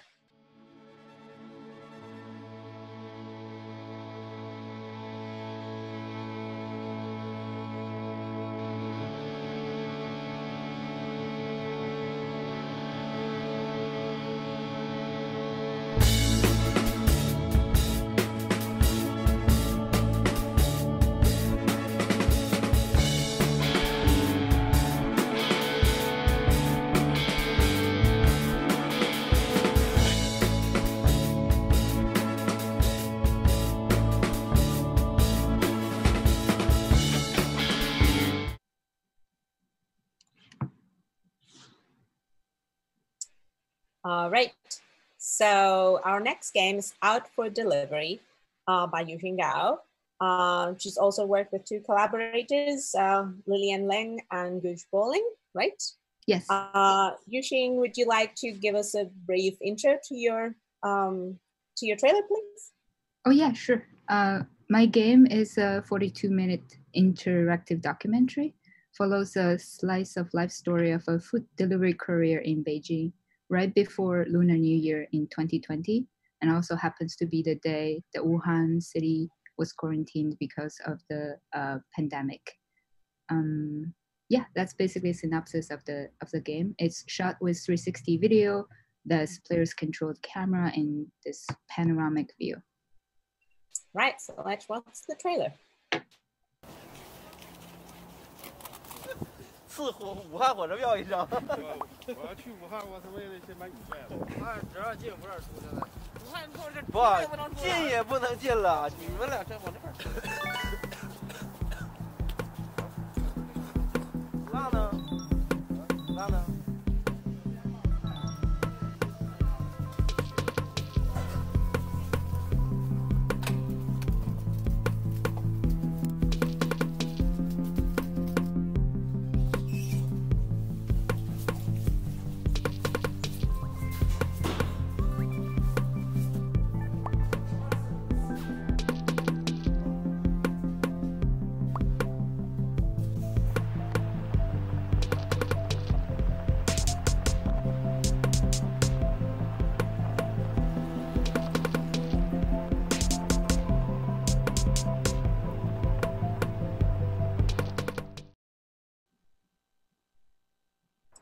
All right, so I believe that we have some footage that you wanted to comment on. Yeah. But we'll you can comment on it and we might have ask questions as we go. That's totally cool, yeah. All right, cool. So go ahead. Is it starting? Yes. Yeah, so I wanted to share first the control of the game. Player can control the camera, look around, and decide what they wanted to pay attention to. And player also hold this device, a phone that serves as an observational and navigational tool. which it records dialogues, shows which text bubble player has already interacted with. This is about 3:30 in the morning. The team of couriers are just doing their routine team building, and they clean up the baskets and take pictures, post on Douyin, which is the Chinese TikTok, to show their managers. So this is how usually they start the day. But today is kind of special because it's the day the Wuhan city was quarantined right at around the same time, 10 a.m. in the morning, and they were talking about the quarantine in the city, kind of joke about it. So the reason I follow these careers because they sort of make the super busy 996 style of Beijing living possible. So in the days of pollution or bad traffic, they allow the office workers to hide at home and order delivery food to take to home, and some other similar workers and allow them to order pharmacy drugs and other packages to be delivered to home. So most of the gameplay is sort of like this, pretty delight and light, not heavy at all. However, some parts are intentionally made slow in terms of pacing. It's the way that I'm saying that the game is not about entertaining the players only. It's about showing the couriers' labor in a measure of time. So you sort of experience all this with the couriers. This is also when I decided if I should give players like a fast forward or rewind function. Eventually I decided, okay, I will make what's in the game engaging instead of giving a player button to skip, sort of. I was playing the other day, and one of the things that feels amazing is that you're driving outside. I'm cooped up in my apartment in New York, and this felt really special. So this idea of like letting the players kind of like slow down, was this deliberate, or has this come up like as we were all on lockdown? Because I think that now we're learning how to be patient and how to wait. Yeah, that's sort of an interesting take of that. Going outside or living a slower pace, our lifestyle is changed by the entire stay-at-home orders as well. So this is the thing I wanted to especially maybe point it out, because in this scene there are 3 stories happening simultaneously. 2 couriers on the side are talking about couldn't pay a recurring bill. One at the back ordered sliced beef but didn't get to have his food because new orders came in, so he had to leave. And the other couriers outside the restaurant are resting and playing video games. So this is what I eventually decided to translate and fully kind of flash out the scenes, because influenced by Robert's post about video game neorealism. Neorealism is part of it is talking about like not only focus on one protagonist, but also have your camera lingered on the world around the protagonist, showing out more of the world, so you can see things besides just this one person. Yeah, so this is pretty what I would describe as a delight and funny, at times unexpectedly break your heart game. But those moments that would break your heart are totally missable and you wouldn't know, I promise, which I'm very proud of. So I hope everyone can enjoy this game. I have a question about it. For those moments where there's like a couple conversations happening simultaneously, do you expect like players will maybe like be focusing on one conversation and then like see one out of the corner of their eye and like replay the game to see that other one? Or have you noticed players like moving from one to the other because they're like, oh no, I'm really excited about this one, so they're more like switching gears in the moment? I'm curious which occurs with your game. Looks really cool. Well, if you should freeze. No. Oh no. No. Oh no. No, but I know from having played it is that conversations here in the town I'm so sorry. Kind of like Oh, catch welcome up. back. Okay. Okay. Sorry. My internet. It happens.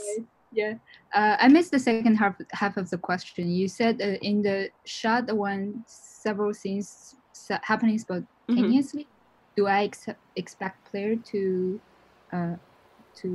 what? I missed that. Oh, I was just wondering if you've noticed if players sort of like are watching a conversation and then notice one they're excited about and just like instantly go to it, or are they replaying the game multiple times to like see all the different opportunities of conversations that are happening simultaneously? I'm just wondering how that plays out. Right now, not enough playtests have been done for this. Okay. So I didn't have a personal observation of it. But I do notice when I was watching the dialogues, sometimes I would miss something because it's not always happening in front of me. That's also the use of the phone in the game. It's kind of a comforting device to tell you that you don't panic if you miss something. It will be recorded here. Just keep going, keep looking. That's great. That's a really friendly feature. I like how that sounds. It's cool. Thank you. Right, so we're out of time, but congratulations using. I think that this is going to be a real hit up there. I think that this really thank you. resonates. Yeah, it looks amazing. Super cool. Good job. Being outside in a scooter is like such a luxury. So thank you for your game. It's been really great. Thank you very much. Thank you, Nina, and thank you, thanks. Clara. Nice meeting you. Yes. Nice meeting you. And we have to say goodbye to Nina, who's been awesome. It's always so nice to see her again. Yeah, it's nice seeing you too. I haven't seen NYU folks in a while now that I'm on the West Coast, but I miss everyone. I see a lot of familiar names in the chat. Thank you for having me. These games look stellar. I was watching the stream earlier too, and everyone's doing an amazing job. And I hope you're all doing well and safe and all that good stuff. So thanks again for having me. It's super cool. Of course, and we'll follow you. We get to see you on your own stream here on Twitch. Yeah, I stream all the time. Hentai PhD. All right, well, thank you, Nina. We're going to move to the next game. It's going to be Palimpsest by Elizabeth Bayou. So stay tuned. We'll be back in a minute.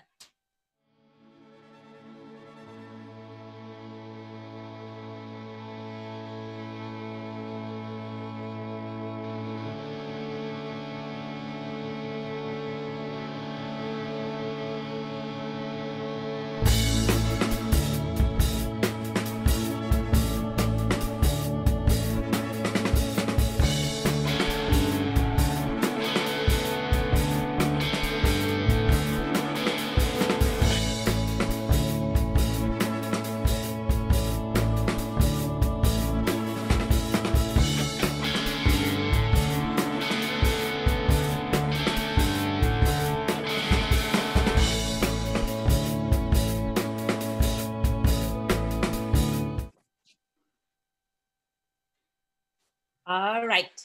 So before we move into the next game, I'm going to introduce our next guest, Mary Claire LeBlanc Flanagan, who was our artist in residence in the fall at the NYU Game Center. And she is such a delight to have around that we could not have the show without her.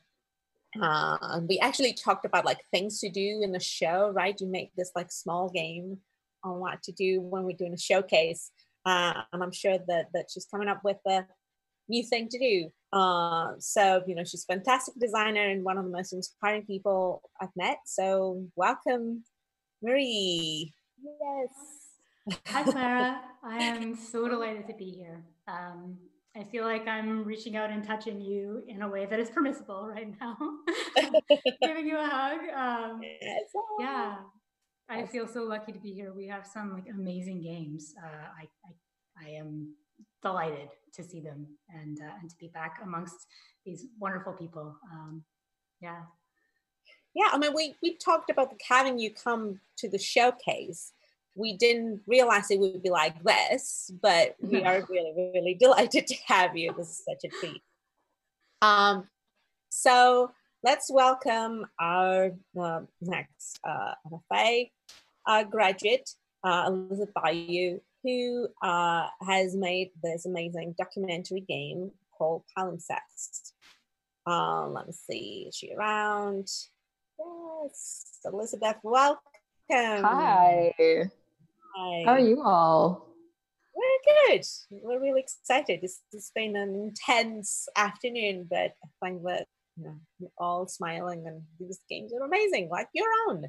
So, Elizabeth, would you like to introduce your trailer very briefly?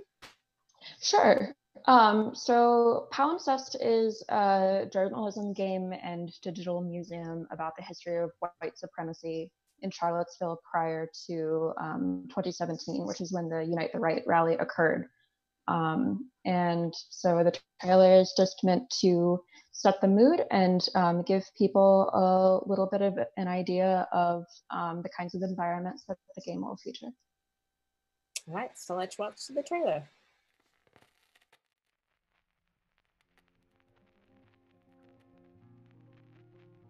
Memory is not the same thing as history. Memory can be promoted, tweaked, produced, reproduced. Why did you make this game? Because when I was a student at UVA living in Charlottesville, there was so much I didn't realize about the erasure of anyone who wasn't certain dead white men. And it was all baked into these places where I lived and worked, you know? And then the rally happened and I started to talk to people and interview them. My name is Caro, short for Caroline. Dr. Andrea Douglas and I, Delane Schmidt. Jeffrey Hammond, Professor Emeritus. I am Phyllis Leffler. There was a real philosophy at the university, a real philosophy of white supremacy. There are just people who like tell this history as if it's way in the past and don't see how it's affecting things today. John Smith, he wrote a summary of Virginia Indians and he said, oh, those Monicans, they don't know how to plant, they won't give you food, they're a warlike people, they speak a language no one can understand. It was all nonsense. What are you trying to get people to realize? I guess that history is more complicated than we can ever understand, but we have to try.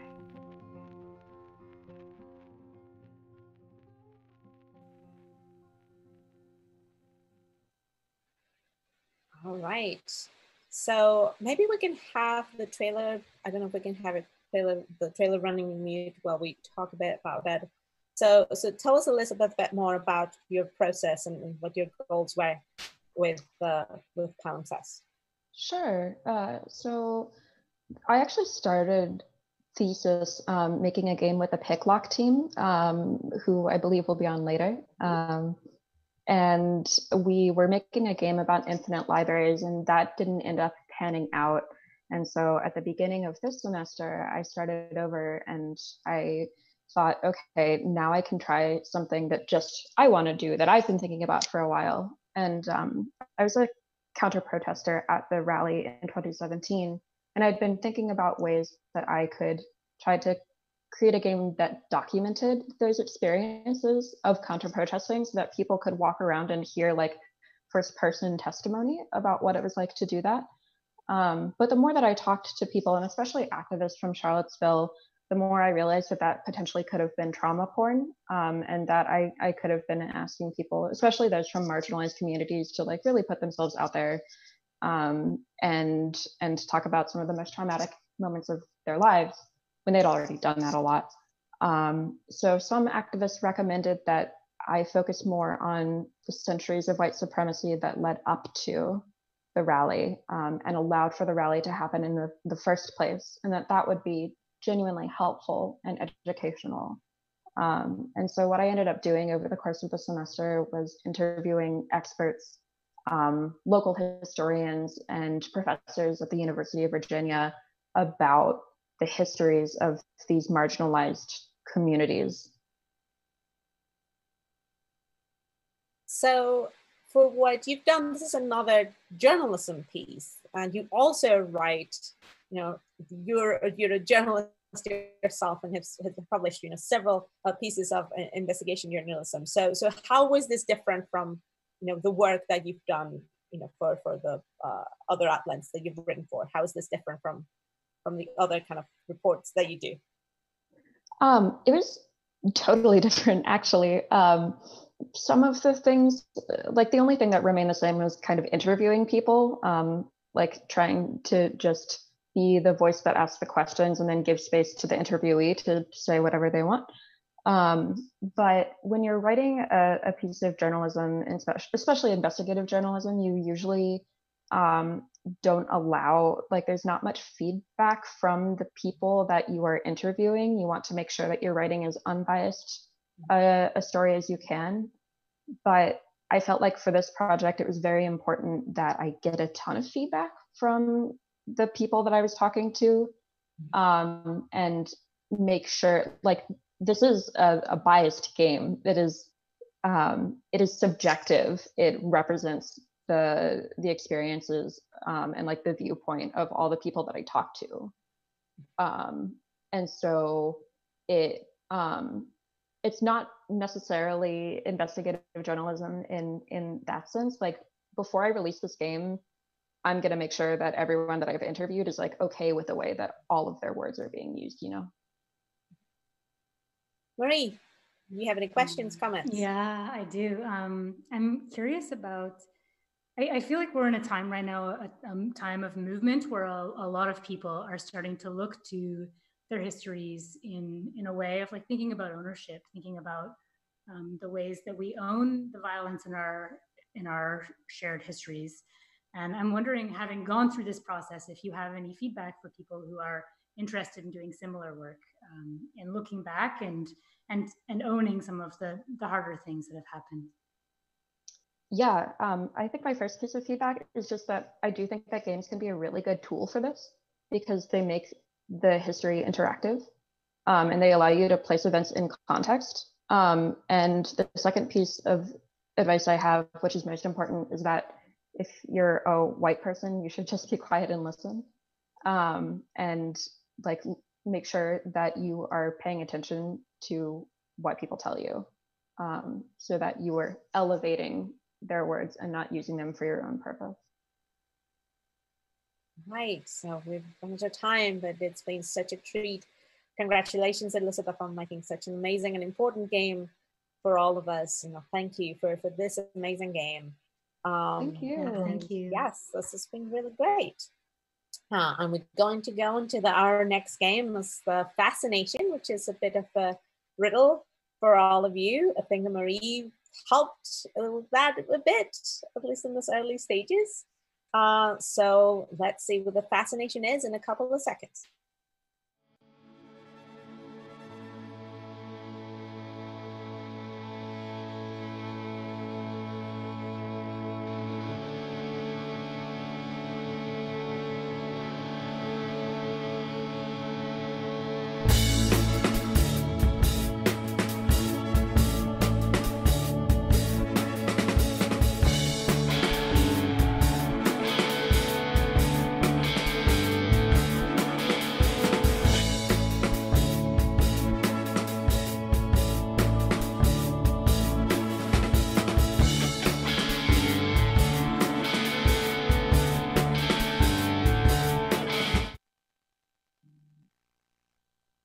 Right, so we're back.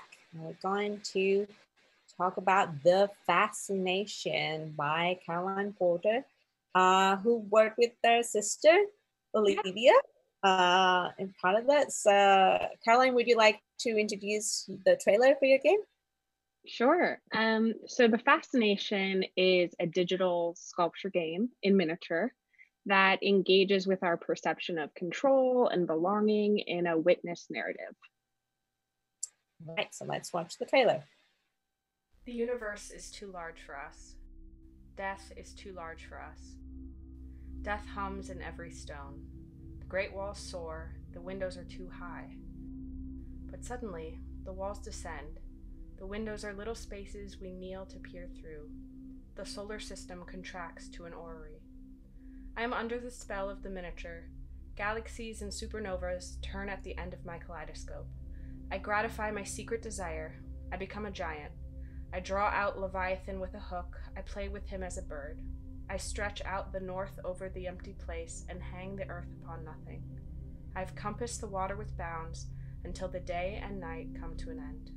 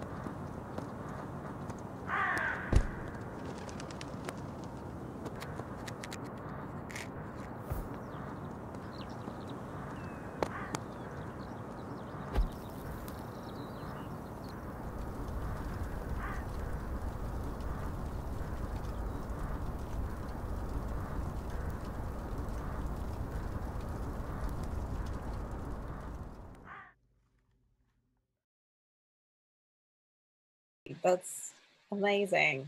I know that because this is an actual sculpture and this is physical, it's something that is kind of hard to get across on the stream. So I know that you have some slides that you kind of like, talk over and explain it more, what drives this, since we cannot really touch it, which is the important part of your piece. So tell us a bit more with your slides. We might, ask you questions in between. Yeah, sure. So each of these slides, it's just a little photograph still, because I know it's kind of hard to take everything in in this video, and it's totally not the way I intended to show it, but here we are. Yeah, so we can go through to the next slide. That was the first casino room, and then there I call affectionately the parking lot. Then we have the tunnel of love, and then lastly the farm, and then that's so all four of those together are stacked up on top of each other in this sculpture of a building, and you look through the windows, and that activates a motion sensor, which starts the performance in each room. Marie, you have any questions? So I saw this object as it was shaping. Yes. I'm so sad that I can't come and see it and touch it now. I have so many questions. I could watch that trailer 10 times. Yeah, I don't even know where to start, honestly. Like, I'm so struck by, I feel like your visuals and your sounds like evoke a lot of sensory crossover for me. It's very evocative. It's very rich. I want to know more about this witness narrative. I do always feel like I am observing from somewhere far away, which is very strange since it's really pulling at me, at all my feelings. Yeah, tell me more about what it means to be a witness. Sure. Yeah, I mean, I started this piece with the concept of dollhouses and voyeurism, these two ideas that I felt went perfectly together. I saw museum pieces on dollhouses, and I kept, every time I peered into one, I felt like I was both like inside the dollhouse, imagining myself within it, but not really being a part of that, being too old to play with dollhouses, being much too big. And so I kept stirring around with this idea, and then I came across the essay, The Fascination of the Miniature by Stephen Millhauser, and he really solidifies those thoughts to me, which is what I read in the beginning of the trailer, that this idea of voyeurism that is just perfect for the dollhouse. There are so many like places where we don't belong, but we love to look in, and I wanted to capture that feeling. And I think especially now it's totally poignant. I mean, we can't meet up with people, but we walk down the streets and look in windows and imagine how everyone else's quarantine is, and I think this piece kind of is trying to capture what that feeling is, and maybe imagine a more surreal and magical place that we might look into. And I don't want to take all the time, but really quickly, are these real places? Like, are these memories that I am looking at? Are they collages? What is kind so of strong? They're kind of a mix of things. So I started, when I started designing these rooms, I had to keep coming back to this thing, which is I can't stop dreaming about cruise ships at night. Almost every night I dream I'm in a cruise ship, and those spaces that are so surreal, they're jam-packed with all this kitschy themed, spaces, and they're too big. They're like a city, but they're also filled with so much small stuff. And so all of these spaces kind of came together through dreams of mine and memories of spaces that I have been in that have felt magical. This is amazing. I think this is another example of a game that has become something different, and without changing circumstances, now it's even more touching. Not that it wasn't before, but really struck a nerve right there. So it's been really wonderful. We've run out of time, but I just wanted to say congratulations. This is really great job. It's really fantastic. And yes, as I think as Marie was saying, I can just watch your trailer forever, and I hope you can actually see the real thing one day, not so far away from us. So thank you so much, Caroline. Thank you. Thank you both. And next, we're going to see the last game of this segment, Picklock, by Connor Carson and Marie Georgescu. And I think that Marie had also a bit worked with them a bit, probably at the beginning. Yes, you were still around. I can't take credit. I take credit for nothing, but I definitely play tested and looked at things. Yeah. All right, so we'll be back in a second with Picklock.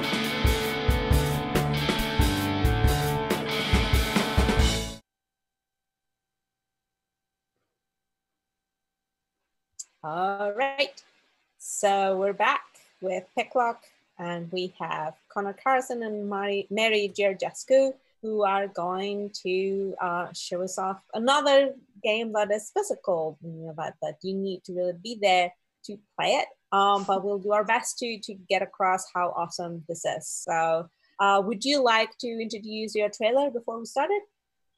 Yeah, so Picklock originally started as a smaller mini game within a much larger narrative game.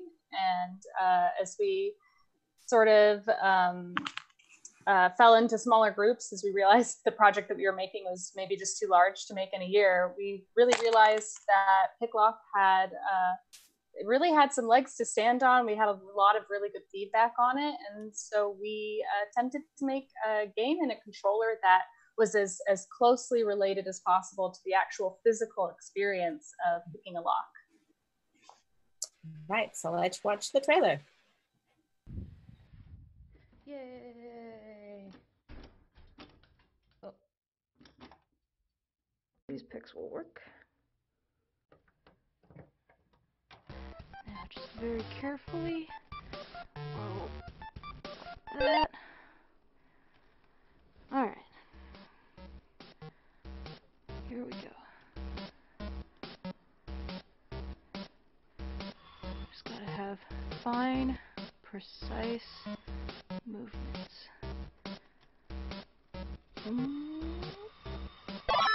Nice. Yay! Yay! All right. So I believe we have some of the gameplay footage. It's kind of demoing how the controller works. So would you like to tell us a bit more, like how this works, how the game works? Sure. So I guess I can talk a little bit about the controller and what's going on here. So it's a physical controller that we built specifically for this game. And the controller has a pick that goes up and down and a wrench that goes sideways, and that controls the overall puzzle. And the pick goes, basically moves the little pin that you see. Connor, you have anything to add on there? Yeah, so the idea essentially was just that we were trying to, again, bridge the gap between the actual physical experience of lock picking and the way we could represent that in a controller. And so for anybody not familiar with lock picking, you typically have two tools. You have that attention wrench, as Mary said, and that's going to sort of place a certain amount of tension on the pins that allows you to move them up, and then they stay in place as you move them due to that tension. And then it will actually rotate the lock when it unlocks. And then the pick itself is used to move those pins up and down into the right alignment so that it can unlock. And so while, as you can see, the puzzle is not so much directly related to the way the inner workings of a lock actually is, the idea was that these really precise, almost surgical-like movements for the pick and the wrench would really closely resemble the physical interaction of moving those tools within an actual locking mechanism. Marie, you have any questions, comments? Yeah, thanks for making this. It really reminds me my teenage years. I did pick a few locks, I'm going to admit. Yes. I have questions. What kind of questions would you like? Because I have questions about locks, and I have questions about physical controllers right now. Yeah. What kind of question would you like? Those both sound great. Why don't, do you want to start with one about physical controllers? Yeah. So tell me, okay, so this is incredible. I love alt controllers. How can you allow the good people who are watching this to play this? Will you ship it from person to person? Like, can we start like a journey for this lock picking game? First to you, Marie. Montreal. I think we were both initially imagining this actually being a game that you would experience in an arcade setting, but through prototyping and through actually doing some interviews with folks, we found out that most likely the place where this is best suited might be an escape the room. So we have a few different options. We could still work on it being in an arcade setting the way that we had originally intended, or we could go the route of maybe building it out so that it can work as a standalone game that people can play as part of an escape the room. So there are, I think, a couple of different things there. Yeah, those would be wonderful. I also need to know about the locks thing. So so tell me about your relationship to locks and lock picking. I want to hear about like the inner workings of your hearts when it comes to locks and things that are locked. So initially, at least me personally, I didn't have a lot of experience with it, but when we were working on it in the context of the narrative game, we were trying to think how we could make a controller that would get players more interested in the narrative, more immersed in the narrative. And this was sort of the initial idea. And then we started to do research out of that, and I got a little too into it, bought myself a pick lock set and some practice locks, and now I have a problem as a result of the game. But I love it. Oh, that's wonderful. Oh, I love that the game turned around onto you. And you, yeah. And Mary, like what about you? Like I have like a heavy hobby. It's like, you know, like once you get into it, it's like you're really into it. Yeah.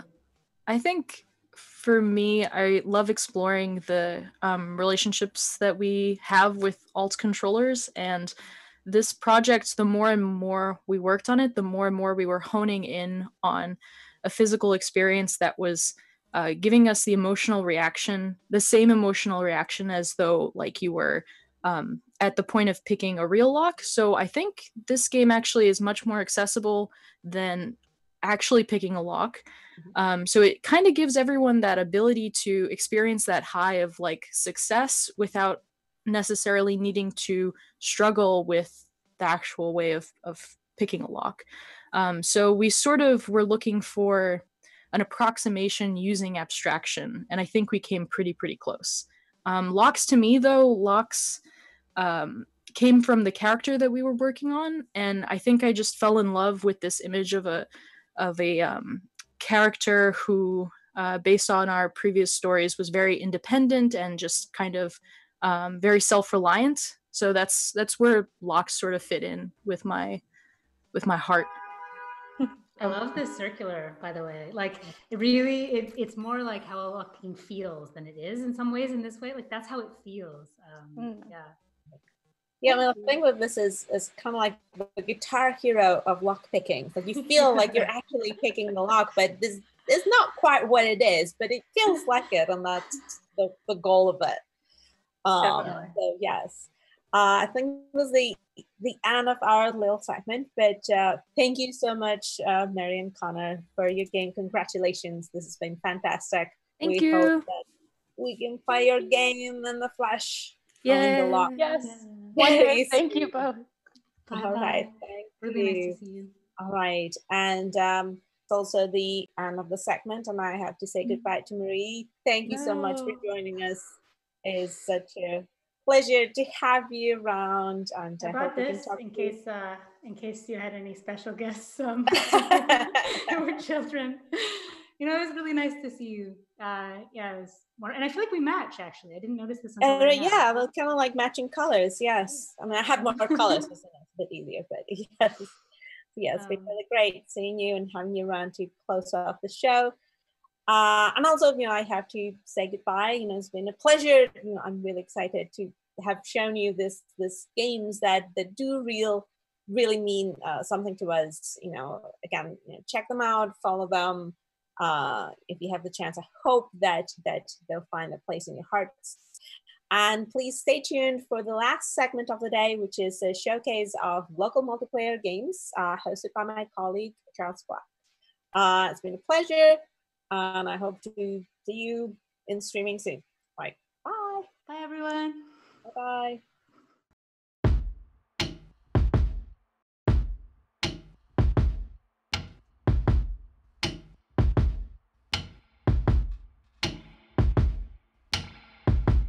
Blanked, but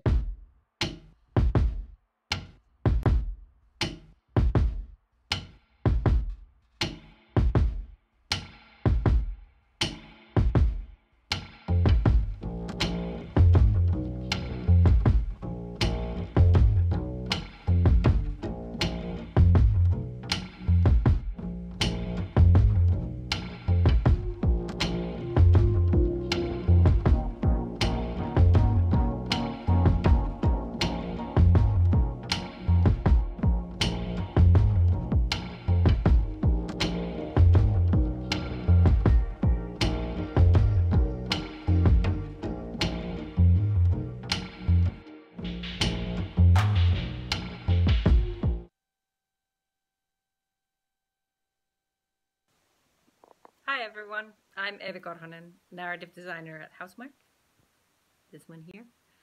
Sending you big congratulations all the way from Helsinki, Finland.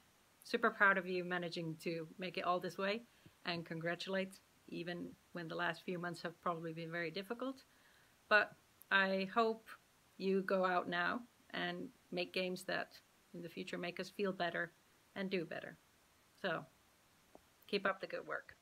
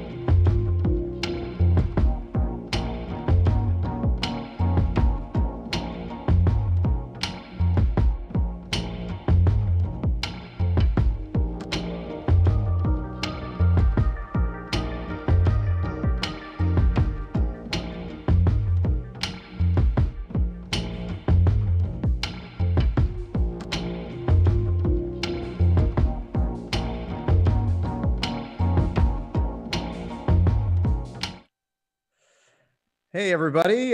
Here we are in the last segment of the MFA portion of the NYU Game Center Showcase. My name is Charles Pratt, and I'm happy to be talking about this last tranche of games. But I have a special guest I want to introduce first, Tim Rogers. Tim, you wanna say hello? Hello. How's everybody doing? For people who don't know who Tim is, he's a game designer. I think one of the best writers about games and game design of his generation, and just recently made the switch over to streamer video essayist, right, Tim? Yeah, that's part of it. Yeah. And you have a dog. We want to introduce the dog. This is my child. He's gonna spectate with me today. All right, excellent. So why don't we jump right into our first game, which is going to be The Bog.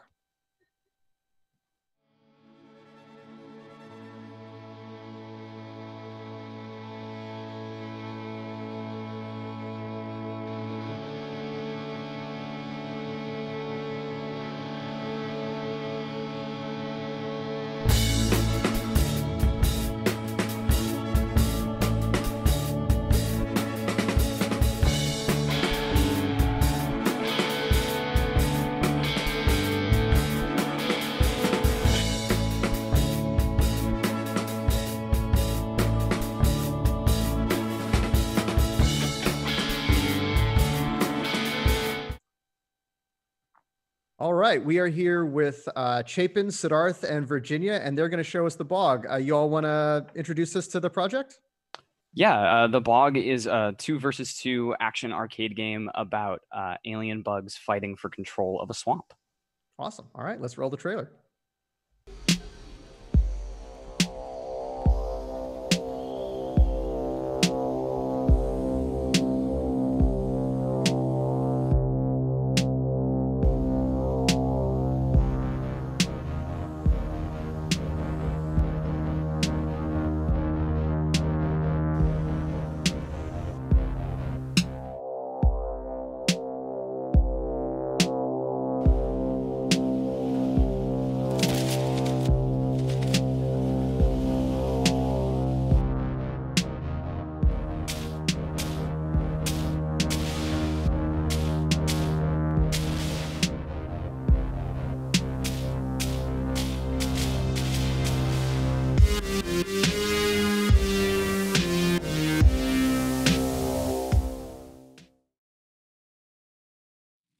Cool. So this is a 4-player local multiplayer game featuring bugs. Do you want to talk a little bit about the development process, or maybe even go into a little bit about how the kind of structure of the game works? There are the 2 teams. There's a kind of like capture the flag mechanic. You want to talk a little bit about that? Yeah, for sure. So development on the game, I think, really started with an idea about making something really kinetic and physical. We kind of knew from the jump we wanted to make something in the alt control space or the arcade space, and we wanted a game that sort of demanded a little bit more physicality from its players than something you'd find on like a standard gamepad or a standard arcade controller. And that kind of led to the development of the control scheme. As for the structure of the game, I mean, obviously we were inspired by Killer Queen. That's a big point of inspiration at the game. I think center. that's the reason I'm here, actually. Yeah, probably. It's got the bugs in it as well. I've It noticed. does. But yeah, so the structure of the game is basically you have lives, which of course when you die you'll respawn and spend one of these lives. But you can also go to your opponent's nest where their eggs are and swipe one of the eggs and drop it in a whirlpool on a level, which will destroy one of the lives as well. So there's this kind of mobility focus, this back and forth of you're kind of playing capture the flag and eliminating enemies and just trying to outmaneuver each other. Very cool. Very cool. Yeah, you want to talk a little bit about the art style, actually, because it's also got a kind of very unique. I think when I first saw this, I described it as like a game that would appear in The Lawnmower Man or like Johnny Mnemonic. It's got a very kind of like flat 90s 3D feel that's really, really cool. Do you want to talk a little bit about how that came about? Sure. The inspiration for Bugs, it had started out as a very standard sort of mech type thing. And then just, I guess, I don't know, I made this concept art for Bugs instead of mechs just because bugs are very mechanical. And then it just sort of spiraled and developed from there. We wanted something where you could really feel, I mean, with the alternate controllers, we want something where you could feel like you were actually piloting something. And so a bug felt more organic, I guess. Cool. I think Virginia's early concept designs were really like inspiring to us. They had like really cool feel to them that made us like, oh yeah, we should go with this. Oh, thanks. Tim, you're an expert at local multiplayer. Do you want to comment? What did you think of the bog? Just seeing the trailer, talking about it. Okay, so I'm not 100% sure what is going on. So this is 4 players. It's split screen. Yeah. It's a split screen game. Okay, see, I couldn't tell if it was split screen or this was a stylistic. It was originally intended to be an arcade game. Well, we had arcade cabinets set up. That was the original intent. Split screen sort of came about after we were confined to isolation. Yeah. We have a prototype for one of the controllers here. Oh, I see the control. It's like a twin stick. It's like what were the so what was the thinking behind the controller? So I've played a lot of these twin stick. You know what? One of my favorite competitive games that I remember that I always wished would have been, which should have been esports. You ever Charles Pratt? Do you know Cyber Sled? Oh yeah, I remember yeah. Cyber Sled. Yeah, Cyber Sled is this has good. a very Cyber Sled aesthetic, almost like Cyber Sled by way of Killer Queen. And it's even got the 2 sticks thing going on. So I didn't. Now that I can see the controller, I'm not gonna say that I'm not interested in the idea of a simple 4-player 2-on-2 game, because that's one of my favorite things. But now that I see the controller, as a fan of Virtual On and Virtual On, I'm sorry, as a fan of Virtual On, especially Oratorio Tangram, and Cyber Sled, seeing that controller just makes me think, yeah, I wish there were big old arcades and a whole bunch of games like this. Nice. Yeah, I mean, and those games were definitely a big source of the inspiration, right? Where it's an old school control scheme, but it's also one that has been used a lot for especially a game like Virtual On, which is very kind of stiff and mechanical, and in that way we really wanted to explore, could you use this control scheme to make something more fluid, more organic? So what is the operation method here? Is it sort of tankish like Cyber Sled, or like you move? Very similar. Each stick controls kind of a side of the bug. So if you want to, okay, I don't know how Zoom is going to interpret this, but if you want to turn right, you push the left stick forward, and that'll kind of add force onto your left side, arc you around to the right. If you want to do a faster turn, you can push the sticks in opposite directions. Go forward, you push both sticks forward. How much do you slide around when you turn while moving forward? Do you slide a lot? Because I like sliding. Yeah, you're pretty slippy. That was a big focus we wanted, was that the characters would actually be really fast and fluid and physicsy. So even when you kind of let go of the stick, you're going to have a little bit of drift afterwards. So it's about controlling that momentum. So nice. what is the flow of a match like? Oh, sorry. That's all right. What's the flow of a match? How does it go generally? Generally, there's a kind of a big scrum in the middle, right at the start. You kind of have a straight shot over to the nests, and then you have to kind of bank off to the side to get to the whirlpool. So players generally kind of meet up in the middle and start fighting. And once you are either able to kind of slip past your opponent's line, maybe have your ally distract them or get away from them, or not able to do that, that's going to kind of determine what happens next. If you're able to kind of slink through, stealing eggs starts to become a really valuable strategy. If you're kind of stuck in the middle, then that's where fighting. You'll kind of play out the rest of the game just fighting each other. Cool. What's next for y'all?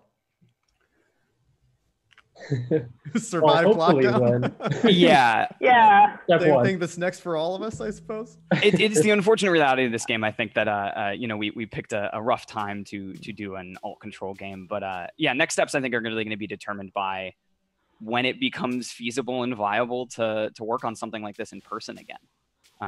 When we will actually be able to kind of build the physical component of the game and get that aspect locked down. I think being able to have our game at Wonderville or something, when that's a thing that's possible, or run a tournament, that would be a lot of fun for us. That'd be something we'd love to do, to have people play the game as it was meant to be experienced with the controllers, as opposed to right now with controllers at home. What is the physical space setup like? How are the screens oriented? Are there seats, or do you stand, or what's up with that? Definitely standing. That was the thing we talked a lot about. We had a foot pedal in our design at some point. Oh man, you should have kept. I'm sorry, I don't want to hate, but you should have kept the foot pedal. You shouldn't. I think a foot pedal and handles is it's hilarious to me. Well, lots of controversy about the foot pedal. Well, all right, we're gonna have to move on to the next game, but this was great. I think we're all looking forward to getting a chance to play this as soon as possible. So great job, everyone. Thanks so much. We all play that. Thanks, Charles. Thanks, Tim. Cool.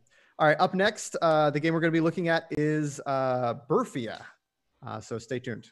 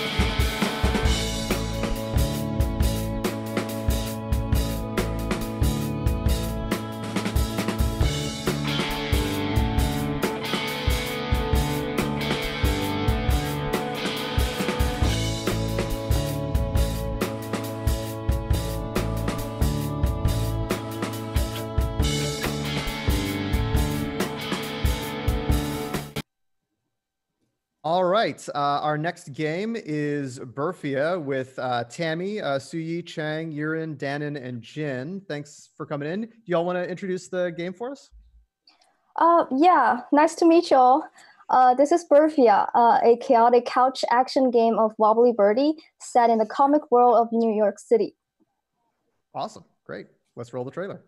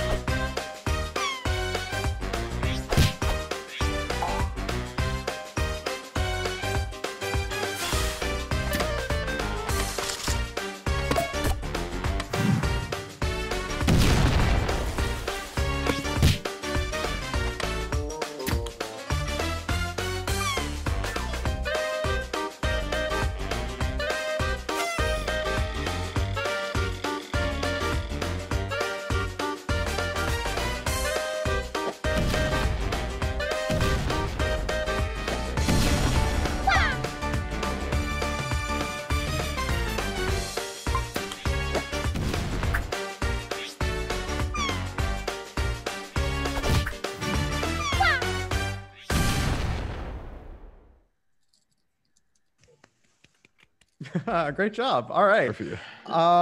Very cool. That was Burfia. So the question I'd love to start with is you have a great art style.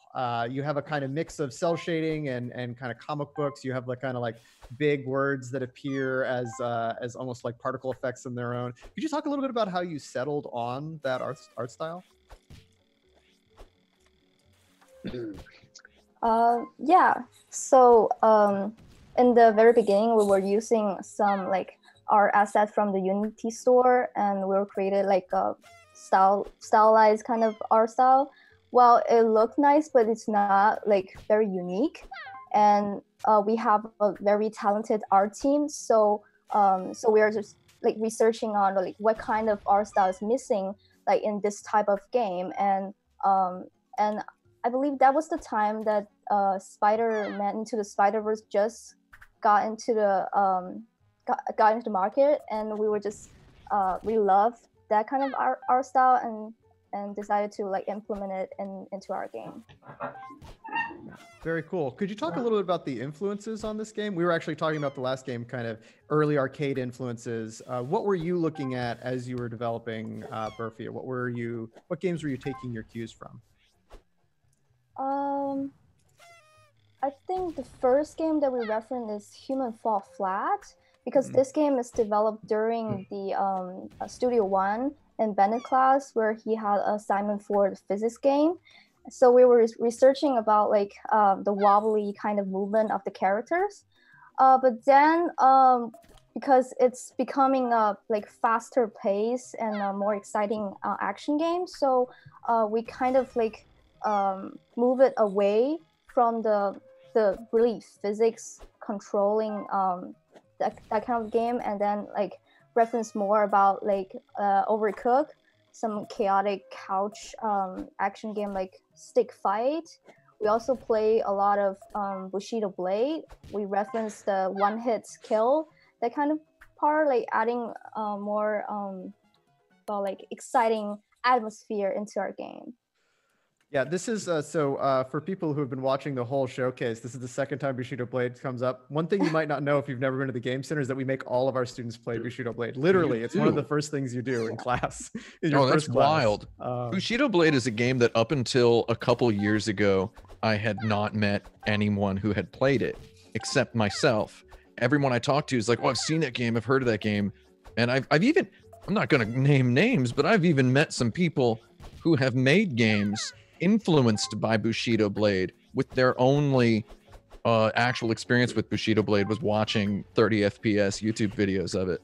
So I'm glad to hear that you're making people play Bushido Blade. That's congratulations and thank you. I like Bushido Blade. What about Power Stone? Is there any Power Stone in this? Did you guys play Power Stone? No. Oh, Power Stone's cool. That's all I have to say about that. So Tim, once again, we have local multiplayer, and you're an expert in the field. I mean, what are your impressions of the game? So this is another local multiplayer game with you have multiple win conditions. Is that right? You kill to get points, or there's multiple ways to earn points. Yeah, that's true. So making the delivery gets you 3 points. Making a kill gets 1 point, right? Mm-hmm. Okay, that's good. That's good and clean. I like it. It's nice and clean, and it seems simple. So what's the deal with this one-hit kill? What is the? It says the trailer said risky one-hit kills. Oh yeah, could you talk? There's like an risky about it? attacking defending dynamic, right? Could you talk a little bit about that? Yeah. So every action in our game has multiple effects. One of the one of the most important effects is that it's really powerful, so that once it's successfully executed, you can almost one shot anybody. But every action also have a side effect. For instance, this melee punch you are seeing, you can dash forward, and every action also has a has a blockable component to it. So you can counter every attack, even the weapons. So most of the weapons you can counter it by pressing B, and melee attacks can be countered by pressing B. Everything can be countered by pressing blocks. So that's how we create a very dynamic and like a really dramatic gameplays in the. Excellent. The game seems so developed already. Are there kind of like ways you're thinking of expanding it?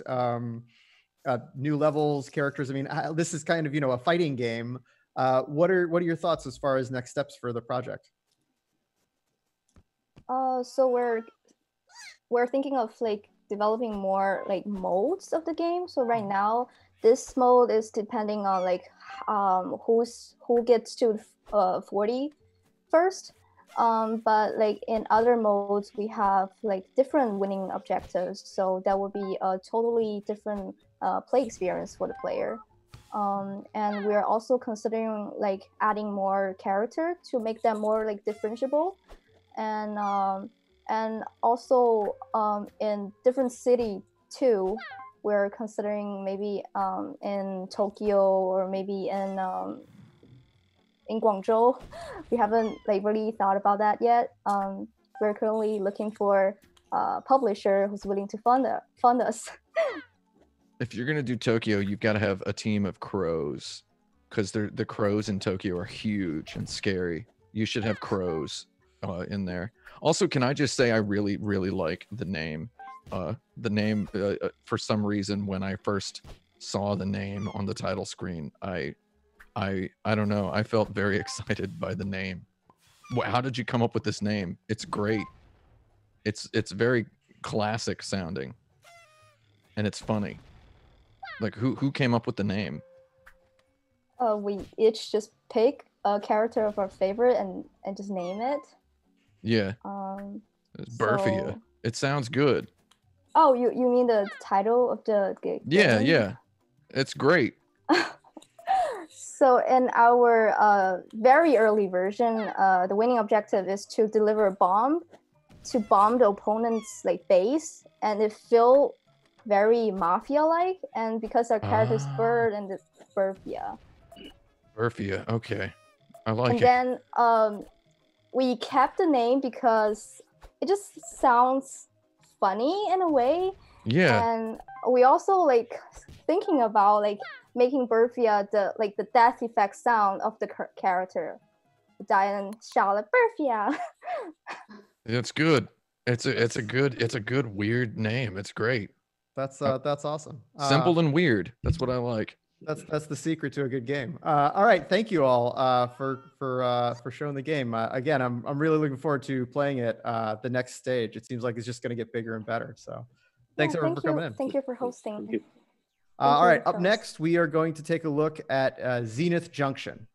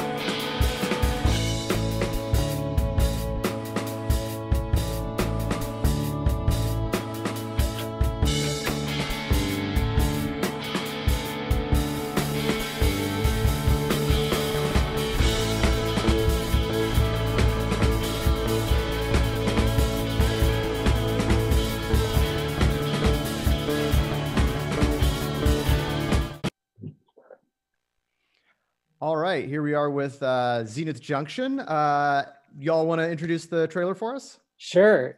So what you're about to see is Zenith Junction, a digital deck building RPG where players use tiny sets of cards to defeat massive foes. All right, let's go to the video.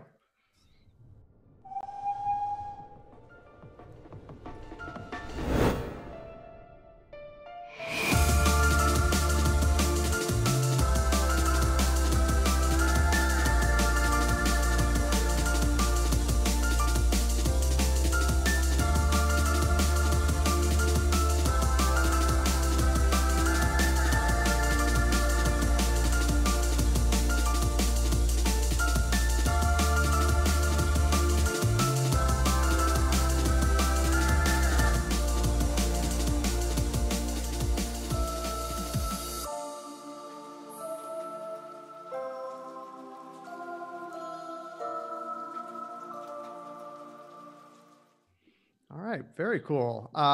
So this game is based around a Magic variant, right? It's inspired by the Pai-Gow variant. Is that right? So Do you want to talk a little bit about that? Yeah, so Pai-Gow Magic is basically it's a variant of Magic where you crack open a pack of booster cards and you break it up into like 5 sets of 3, and then you have to play these like mini games of Magic.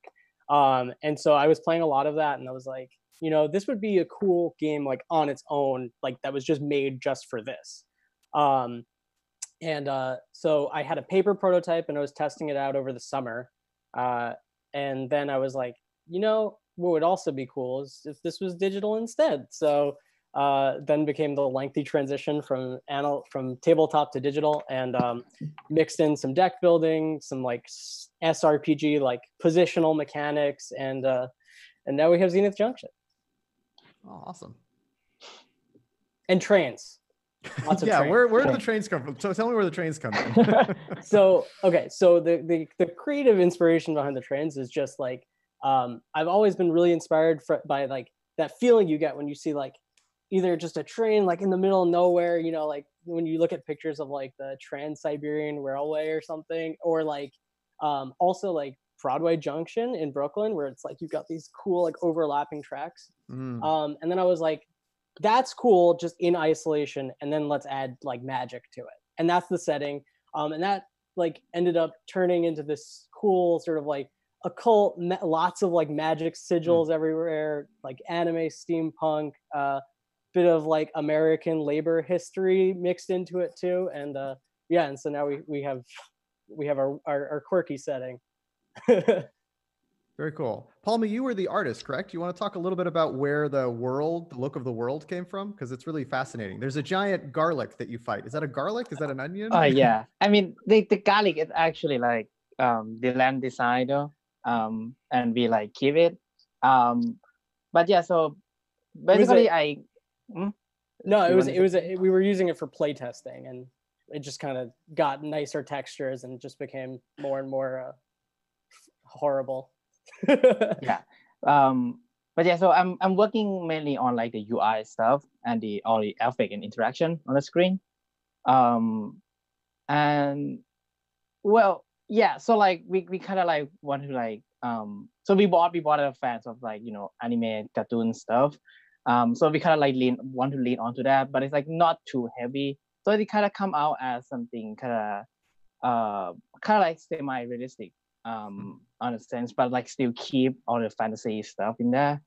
And and like the idea of the UI is like we want it to make player feel like, I mean, even though it's a card game, but like we want them to feel more like they are really like working on the engine, like kind of in the in-game world, having the UI being kind of like pseudo diegetic graphic design.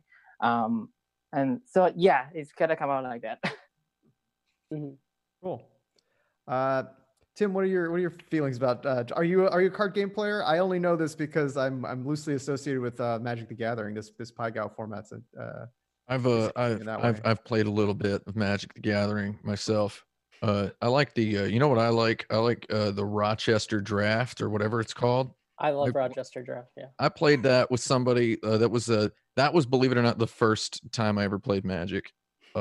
I had never played Magic before, and my buddy from Rochester said, "Do you want to play this, and I really liked that. So I try to keep up on whatever I can with Magic, and this is interesting. So okay, you got tiny hands of cards. How many hands? How many cards at a time? So you get dealt 9, Okay. and then you have like 3 engines, and you make 3 sets of 3. And the way that you can kind of think of that is like, imagine if you have, you know, your 3 or 4 attacks in an RPG, but you actually have to construct them, you know, before choosing which one to use, right? So you're making 3 attacks and then dueling those off against your enemy's subsequent 3 attacks. So this is a is this a multiplayer game? It's single player. Single player. Okay. Oh, that's exciting. I mean, it would be exciting if it was multiplayer. If it was multiplayer, you have a good name for a game for people to abbreviate for multiplayer. So consider making multiplayer, because then people would say that they play ZJ, right? Like, oh, I play ZJ. Like it sounds cool. Like someone would feel cool saying they play ZJ. Yeah, we actually have the opposite thing that most games do, where you make the first letter of the game like an A so that it's the top of the list. You want to be at the bottom. We're at the bottom. So. You should have it be 2 Z's. You should be ZZ, Enith. Yeah, Zenith. Beards. So it's 2 Z's. Top. Yeah. So then you're definitely at the bottom. All right. Well, thank you guys. It looks incredible, and we'll be looking to play it soon, right? Is there a place we can play it right now? Not at this moment tonight, but we will have a demo coming out on the itch page. But you can follow us on Twitter at Zenith Junction for news, updates, demos, playtesting, anything like that. Cool. Thank you guys. And also, I just want to shout out our music was in-game was done by David Yuhiko, and our trailer music was by A Himitsu on SoundCloud.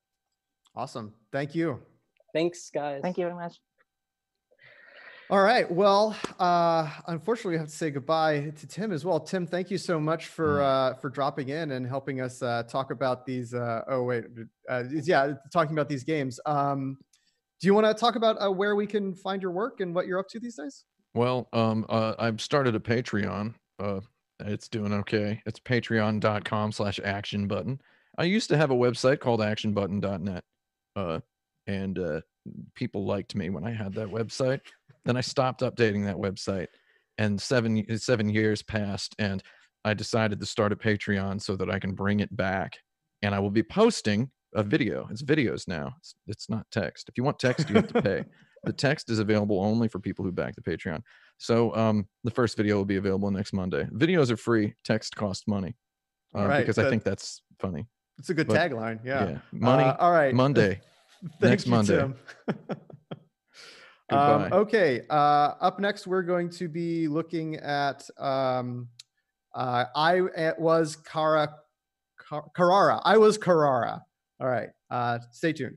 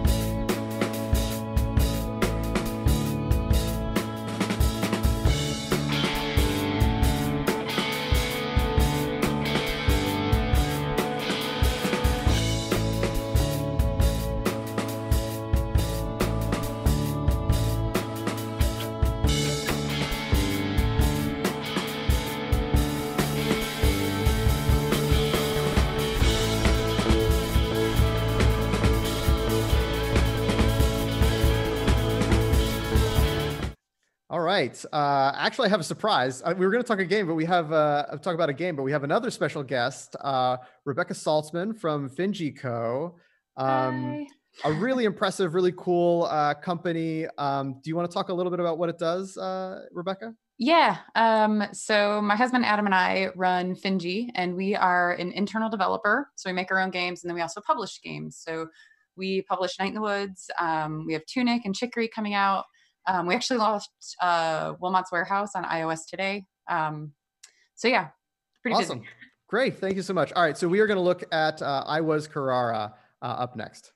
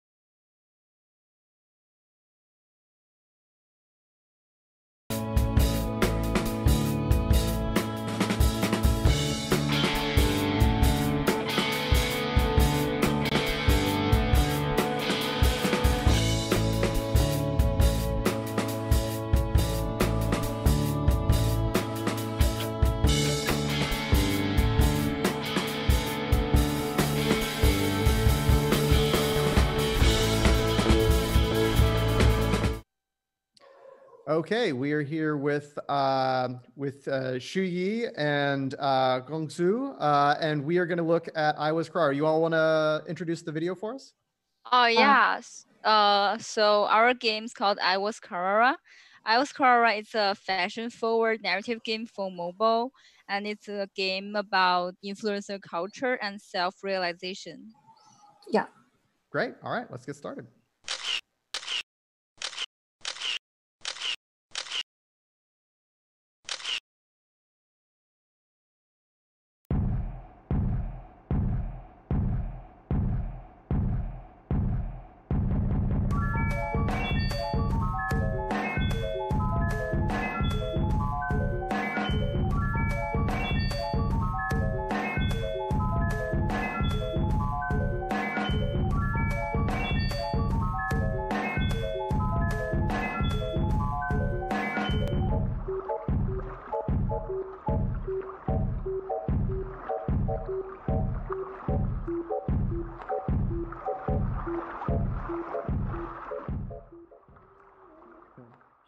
Oh, that was great. So I would love to hear the story of how you hit on this theme. It seems really unique and fascinating. How did you decide to do a game about influencer culture? Well, so first we started because both of us love the paper doll game. Like you can dress your own character, but we kind of feel a little bit unsatisfied because nothing really happened after you dress up your character. So we want to make a game about what happens after dressing up. And so we started asking ourselves, like, what exactly do clothes and our appearance represent? Like, can we really tell who a person is through what they wear, and how do we do so? And to answer those questions, we kind of realized that we need to put our main character in a situation where she also faces the same problem in her life. And so this is where the influencer thing came in. Interesting. So I saw this earlier this week, some of the materials, both Adam and I did, and we love it. Thank you. We've actually been talking about it kind of since. I am actually very, very curious. We were actually talking about how this reminds us a lot of sort of Jenny Zhao work.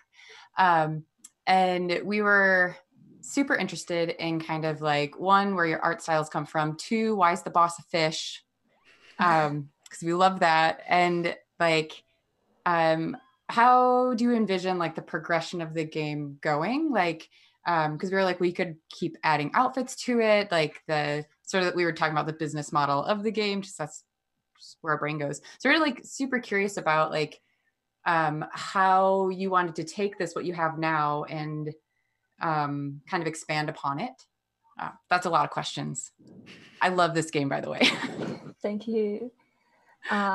So first, how to expand this game. I think because we're planning to have 5 chapters in the game, and so there is a app called Ice Cream, which is something like Instagram in the game, and the users of Ice Cream, they're actually the customers of the laundromat. So we're planning to through each chapters, there's new characters in the Ice Cream, and you get to know them and their codes, and you know their stories, and that is basically like how we want to progress in the game. And also, yeah, I guess there's one more question about the art style. The art style is so basically we were extremely inspired by Nintendo's Splatoon. We really like that art style and feeling of the characters, and we want to have the fluorescent colors in a game. Awesome. It's interesting. You talk about being inspired by Splatoon, but it feels like there's a really wonderful little crop of narrative phone games.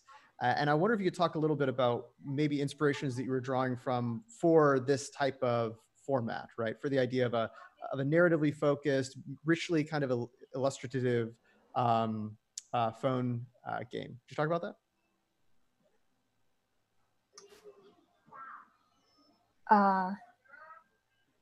So I think it's a little bit hard to say, because I think from the beginning, we had a lot of elements we wanted to put in the game, and it just built up together.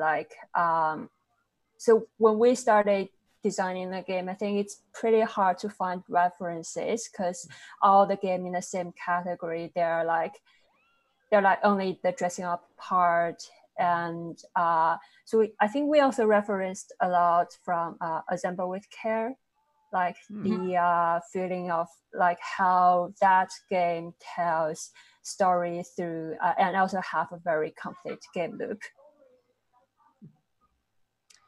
Yeah, we've actually we've been exploring something similar just internally over here, where we've been looking at the way text-based systems are a part of the story. So Adam was recently playing Eliza last night, possibly Control, and then a few others, but also we've been talking a lot about Style Savvy.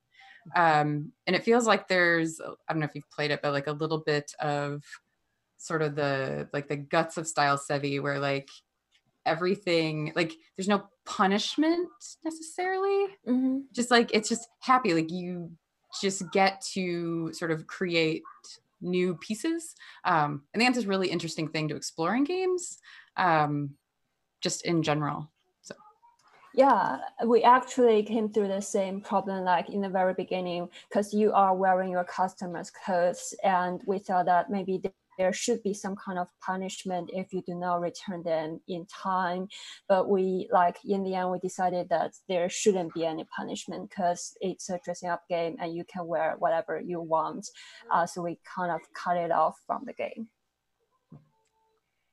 Do you so you said that you're thinking about expanding it into new chapters and new stories. Do you have kind of a sense of when that might be? Are you going to try to do all of that and then release it, or are you going to try to do it episodically? I guess what I'm asking is when can we play this, because it seems amazing. Yeah, we hope that we can get it on App Store or something as soon as possible, but it really needs a lot of art assets, because you have so many kind of codes in it. So I guess we are maybe we would get a demo out there once we finish chapter 2, because we already have a story arc for the game. So maybe this is a little bit spoiler, but Kara is actually not the name of our main character. It's just somebody else in the game. And that is where the title comes from. Oh, very cool. All right. So on that cliffhanger, I want to thank you for joining us. This was great. This game looks so impressive, and I'm so excited to eventually get to check it out. Thank you. Thank you.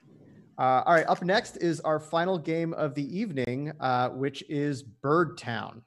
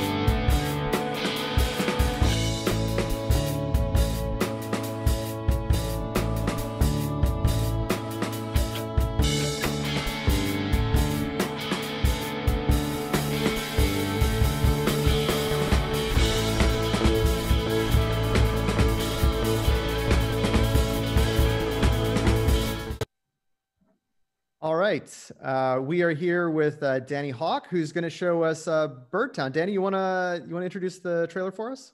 Yeah. So Bird Town is just a comedy video game about a town of birds. All right, great. Let's roll it.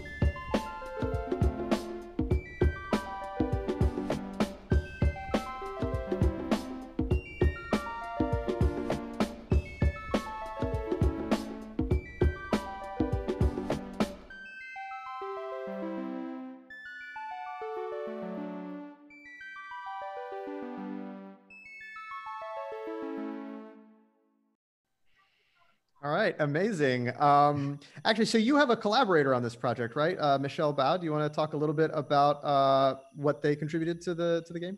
Yeah, totally. Michelle Bao is one of my good friends, and she did all of the bird illustrations in the game. So every bird you see is all Michelle Bao's work. So please go follow her everywhere. Awesome. I guess the question you probably always get is why birds? What attracted you to make a town full of birds that you could wander around in? I originally started, I was just like, oh, birds are a great foil for, I don't know, jokes, things, game. Then I went to like pigeons because I thought pigeons were very funny and specific. And then I just blossomed back out to birds and just like, I felt like there was a lot of fruit for just like the hopping and their tiny brains and like their curtness. So it felt like there was a lot of opportunity for birds. I'm actually super curious. I also saw this one a little bit before this. I'm curious about the art style. I think it's actually really fascinating. And I like the way that the sort of various colors will like draw your eyes to various pieces of it. But I'm curious kind of what else you're going, like, are you going to do anything else with that? Are you going to change it? Or how did you sort of settle on this particular style? Yeah, I came into the thesis process with a specific kind of visual style I was pulling from. I was referencing a couple artists and then along with a film called Future Thoughts, which is all very white with a lot of accent colors in it. And I really wanted to replicate that in a 3D game. And so the plan moving forward with this is just as I populate the town even more and more, anything that's detailed will be colored, but anything that's like environment or just kind of more backgroundy will always just kind of be white with an outline. So is this going to be signaling like interaction or just what looks good? Yeah, We're both. we were looking at like Old Mirror's Edge and which signals like the blue, yellow, and red in a conversation we're having earlier today. So I was curious when I was thinking about this at the same time, like, is there an interaction component to the color? I mean, anything that's interactable will be colored, but that's more like a square and rectangle kind of thing, where just anything that is of interest will be colored in the world. If it's like just plain environment, it'll be white. Nice. The structure of the game is circular, correct? Like you're meant to play kind of one of the things that maybe doesn't come across in the trailer is that you're meant to play this like over and over again as like a 15-minute game, and then you explore another part of the town. Do you want to talk about how you decided on that kind of a structure for the experience? Yeah, so it's really close to being like a time loop video game, but the idea is that you just can play the entire game in a 15-minute real-time sitting. So you start and you'll have your experience, because I wanted to, this game, I was really interested in the idea of like agency in a video game. Like, what does a single player mean? How can you kind of feel like you're in a simulation or in a world doing what you want without necessarily just like the world waiting for you to kind of interact with it in its preset way? So I decided like creating an event, like a 15-minute window into this main character's life, makes it so that you can kind of experience it however you want. There's loads of different storylines, or there's a lot of different interactions, or there's just like goofy things you can do, or you can just like kick a soccer ball or be distracted or just like nap. And just like the way that a person can play the game over and over again, but it's not a time loop. There's not one main storyline they're going for, but rather they're just kind of creating their own 15-minute stories in different ways, like kind of in, I don't know, like a fractal nature almost. That's really cool. So how big is it? Like, how many times can you envision somebody doing the same 15 minutes? Right now, I have just like 30 minutes or so in there. What I'm shooting for is it'd be, if you want to do everything, if you're a completionist, between 3 and 4 hours of different kinds of loops. Yeah. And the idea is that there's like main story. There's also just a lot of like activities or, you know, like little small things you can do that you can just take up your time that aren't like narrative plot. We call them the squirrely bits. Yeah, exactly. Like at Night in the Woods, you can just sort of like get stuck off in some weird side quest forever. Yeah. Or like the casino in Pokemon. Awesome. There's also, you talked a little bit, or you have talked about kind of the intellectual place that this game is coming from with the idea of meta modernity. Do you want to talk about how you're thinking about the kind of intellectual tradition, the kind of very young intellectual tradition that you feel this game fits into? Yeah, so the pitch is very much just like, hey, it's a comedy video game. It's funny. I hope you laugh. I hope I'm funny. But a lot of the like kind of underpinning of the game and really what I wanted to make with it and explore narratively is the idea of metamodernism, which is not metatextual, but rather kind of like really quickly going between happy and sad, highbrow, lowbrow, like postmodern and modern, in a way that is so rapid and is so of a note of like our current generation and kind of how we experience the internet and life now, that like while there's a lot of funniness in here, I wanted every character to be rooted in reality, or like the current iteration of the game is all jokes until the end, where it's just like, oh, you know, these are characters, they have like complex like relationships with each other. So kind of putting those right next to each other in like really like little bits where you can hop by something and be like, oh, I realized something that's really sad, is something I just really want to explore. Wow, amazing. Well, unfortunately, that's all the time we have. But Danny, thank you. Do you know what timeline are you looking for when people can play this? Maybe a demo or something? Yeah, so we're definitely trying to shoot for like an early 2021 completion. All the systems are in now, so it's just about making the town and making the birds. So hopefully it'll be done by then. But you can follow our mailing list on birdtowngame.com. Awesome. Well, thank you so much for showing it to us. Thank you. And I want to thank our special guest, Becca Saltzman. Thank you so much for joining us. Do you want to talk about what Finji is up to and what we should be expecting from it in the next 6 months to a year or something? Yeah. We've always got too many projects going on. Yeah, we've got Chicory and Tunic that are sort of the next two big releases that we're working towards right now. And then we're finishing up sort of Overland 1.2. Also, like Night in the Woods iOS is still like in QA and everything. So, I mean, a lot. We have a lot going on. Well, then, thank you so much for finding time to be here with us and our students. We really appreciate it. Yeah, of course. Thanks for having me. Cool. All right. And for everyone who's on the stream, we are going to have a short message from Jennifer Hale, and then we're going to come back for that and have a whole faculty with Frank saying a goodbye. So please stick around for that. Thanks. Thanks, everybody.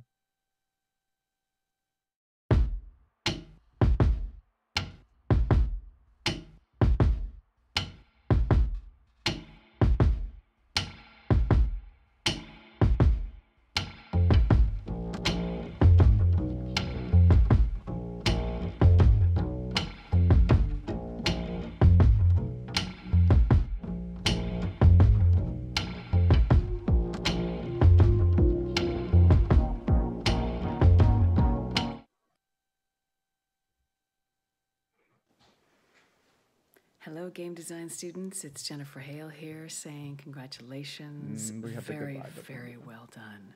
Very well done. It's a wild time to be graduating, isn't it? I just want to say that also I look forward to working with many of you in the future.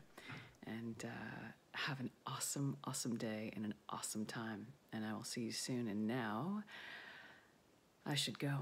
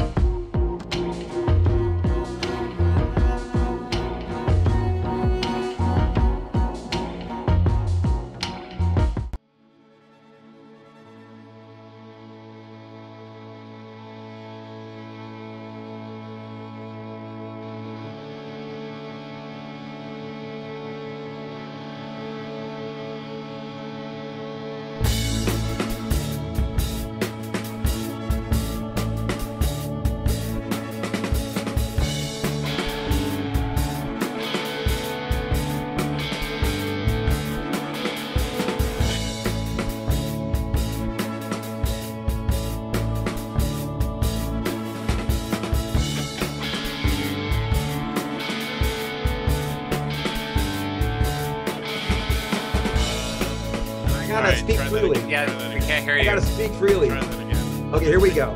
Here we go. It's coming. Are we good? You guys hear me? Right? Can you hear me? Yeah? Oh my God. Was I right or was I right? I was right?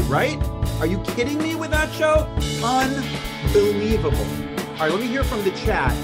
Who wants to see that every year? In addition to the show in person, the end of semester, end of year show, also this, a chance to see every project, hear from every team, streaming, conversations, dialogue, game design. All right, good. So we're gonna do it. I'm gonna promise right now.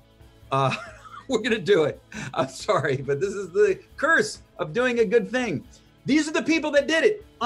The amount of work that went into the show was unbelievable. Last minute, classic Game Center. Every single person on the Game Center staff, in the Game Center faculty, so many students.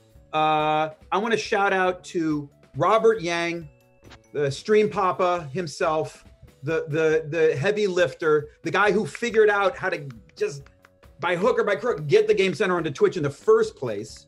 But also Logan for the back half, bringing us home.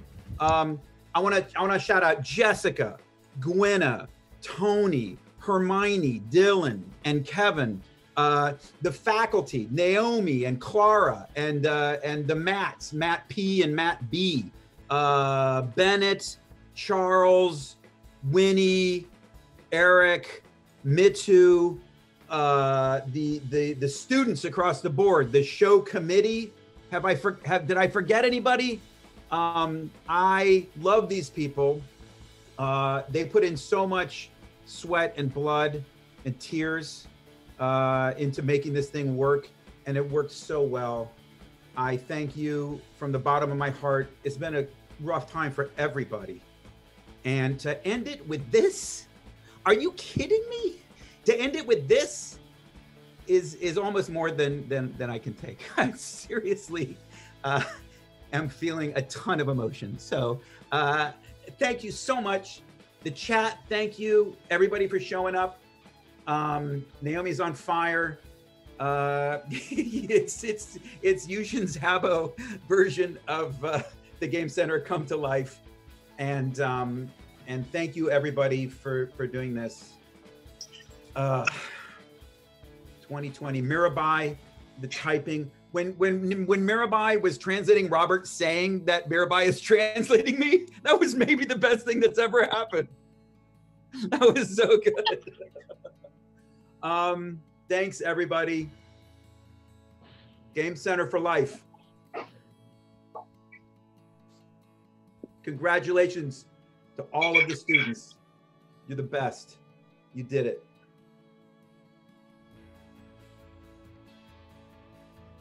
Everybody turn their mics on. I don't want to, I'm tired of talking. Have somebody else talk. Get Tim Rogers out here. Can Tim Rogers say a few final words? Come on. Let's give him a chance to speak. Is there room in the screen? Oh, I feel bad for the people in the bottom row. They got all covered up by text. I can fix that 1 second. Oh, no, Michi is not here. I'm going to make Mirabai type her own name. Mirabai. Mirabai. Mirabai.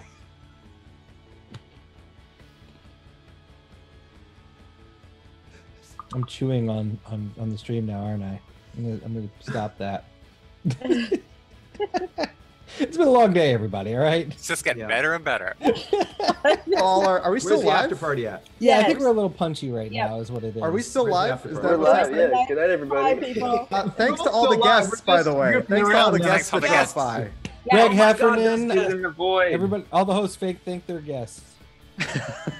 Thank you, Greg. Oh, yeah, thank you, Tim and Robert. Why are you embarrassed, Robert? For the music too. Why is Robert embarrassed? There's Robert, no take a bow. Take a victory Robert, lap. let's I'm not embarrassed. I'm just overcome with emotion and sentiment and pride and such. Me too. You know when we somebody didn't made thank me the students? We should probably thank the Mickey. students. Yeah. Great job, all the students. Thank you, amazing student show committee, Unbelievable. for helping The show pull all this committee off. coming through. Frank didn't thank himself, so thanks, Frank. Thanks, Frank. Thank Yes. you. Thanks, Frank. Should we just move the camera to backstage now?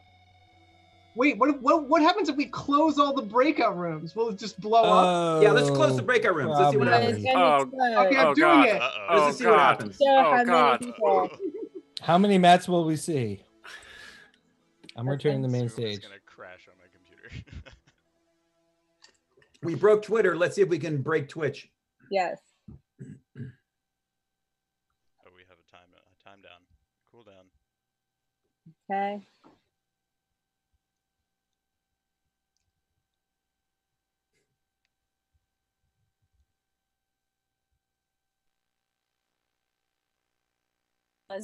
But oh well, it's all good.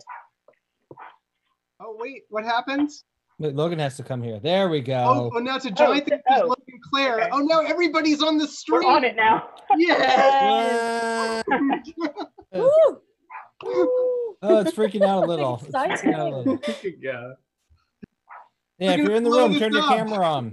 Let's see if we can break it. We're gonna break it. We're gonna break it. Start paging through those pages. Are we okay? One more time around. Mine already break. I think that's what happens when I have like one more. Two instances of Unity plus Zoom running. McKenna, shout out to McKenna. Who's been here. You have Unity open right now. What are you doing? The first team, am I right? The first team to appear on the stream and has been here ever since. The whole time hanging out. That is, she's a stone trooper. That's what we call a rock solid, dependable. You put the M in scram. Oh my God, Naomi. Queen of Scram. It's like being in a place. I'm here to hold the fort. The Scrampress. All right, I'm gonna get a drink, everybody. I'm gonna talk now so that I can bump myself to the top of the screen. Let's see if this. Wow, Dylan! Everybody who wants on screen, just talk. Get up there. That's the post There are currently more people on screen than watching us on Twitter. Wonderful. You really nosedived at the end here. We may have crossed that Rubicon. There's no going back now. All right. It's okay. Congrats, everybody. Thank you, faculty, for putting this on. This was fun. All of It's you. like being in a place. Amazing. It's almost like being in a place. It's like seeing people again. Are people looking at the Zoom or the Twitch? Because I'm looking at both. I'm looking at the Zoom. I'm looking at both. We're gaining viewers now. That's so delayed. When I show up at the Zoom, where am I? Oh, I am on the Zoom. That's Oh, no. Yeah, you're on the Zoom. Of course, you're on the Zoom. I'm at the Twitch. The Zoom and the Twitch. I'm gonna go by.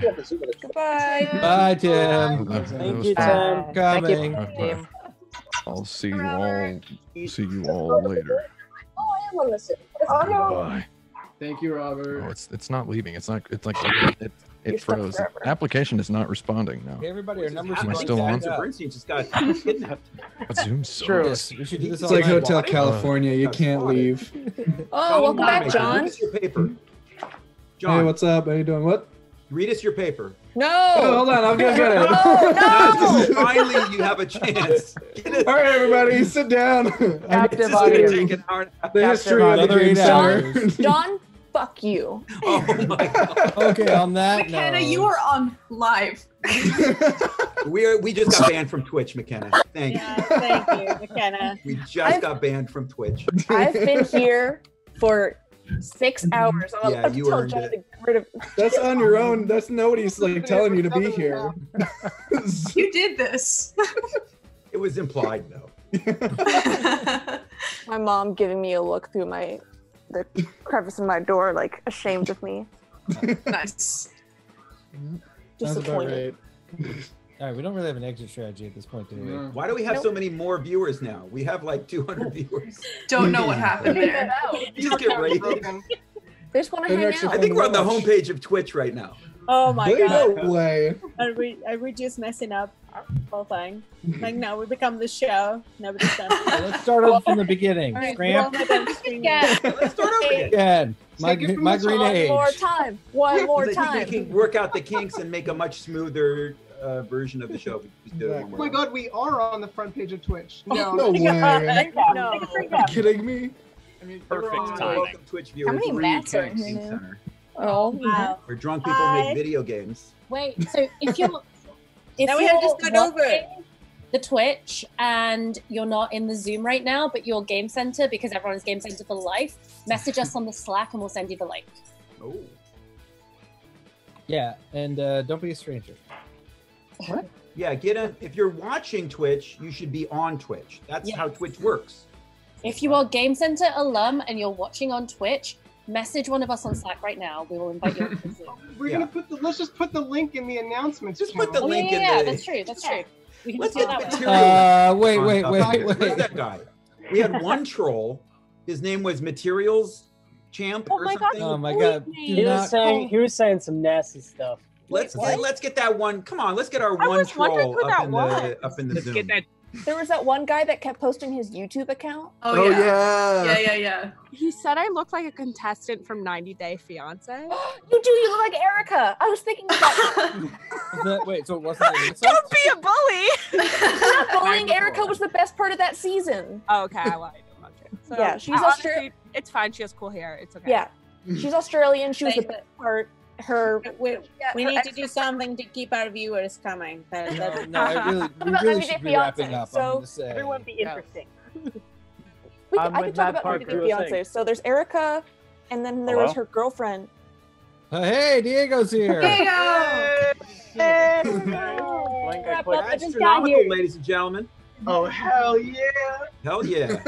Isaiah, what's up? Oh, Isaiah's here. Congrats, everybody. Thank you, Isaiah. All right, virtual backgrounds only, everybody. I don't. No, my laptop's too old. I Best can't use a virtual virtual background. background. Doesn't have that. No virtual backgrounds? Nah, it let freaks me out see when what I I try to have. sit home. I of course have to have the Frank virtual Someone background. appreciates my background. Look, I'm in the worst TV show ever. Isaiah, you're ready for this next year, right? Huh? You're ready to do this next year, right? Oh, I'm so ready. I mean, that is if I don't take a gap year. Spoiler alert. Or the next year. Great way to announce it. Isaiah, don't take a gap here. Come on. I have No refunds, That buddy. wasn't a Frank. That's not what you motto. I took a gap year and I still made it to He's 2020. gonna get himself in I'm trouble. sorry, now. dog. Like, I can't do it. You can do it, buddy. I believe in you. 62 people. Oh, The thing is, if I do take a gap year, gotta I just can't Jesse's here. internship or work in the Oh my God. So it's kind of like a co-op year in a way. So. What's up, Kevin? Wild. What's up? Yelling at Yo, Parker, I see you over there. I'm talking my way to the top of the Twitch stream. Let's go. Gotta jump into the last Keep minute. talking. Keep talking. Jesse. Everybody, if you Hi, T. Hi, Alex. Hey, guys. There's Team Alex. Hello. Hi. Nice background Eric, demo. don't put that nasty Thanks. trypophobia frog behind you. There's Team Alex. Hello. Oh my God, there's so many people. Trypophobia frog. Jesse Fuchs up in the Zoom chat. Hello, Jesse Look Fuchs. at Eric's. All right, I changed my background to something. Go, Jesse! Wait, that's a great caption. The cat, the Jesse in the cat. chat? Wait, no, it's He Jesse looks like Fuchs Ryan Clark. bald? Who's No, winning? Jesse Fuchs You guys is a know who cat. Ryan Clark is, the Canadian guy who Wait, no, it's Jesse shaved his head? Or is that somebody shaves else? his head and talks about video games. You look good, dog.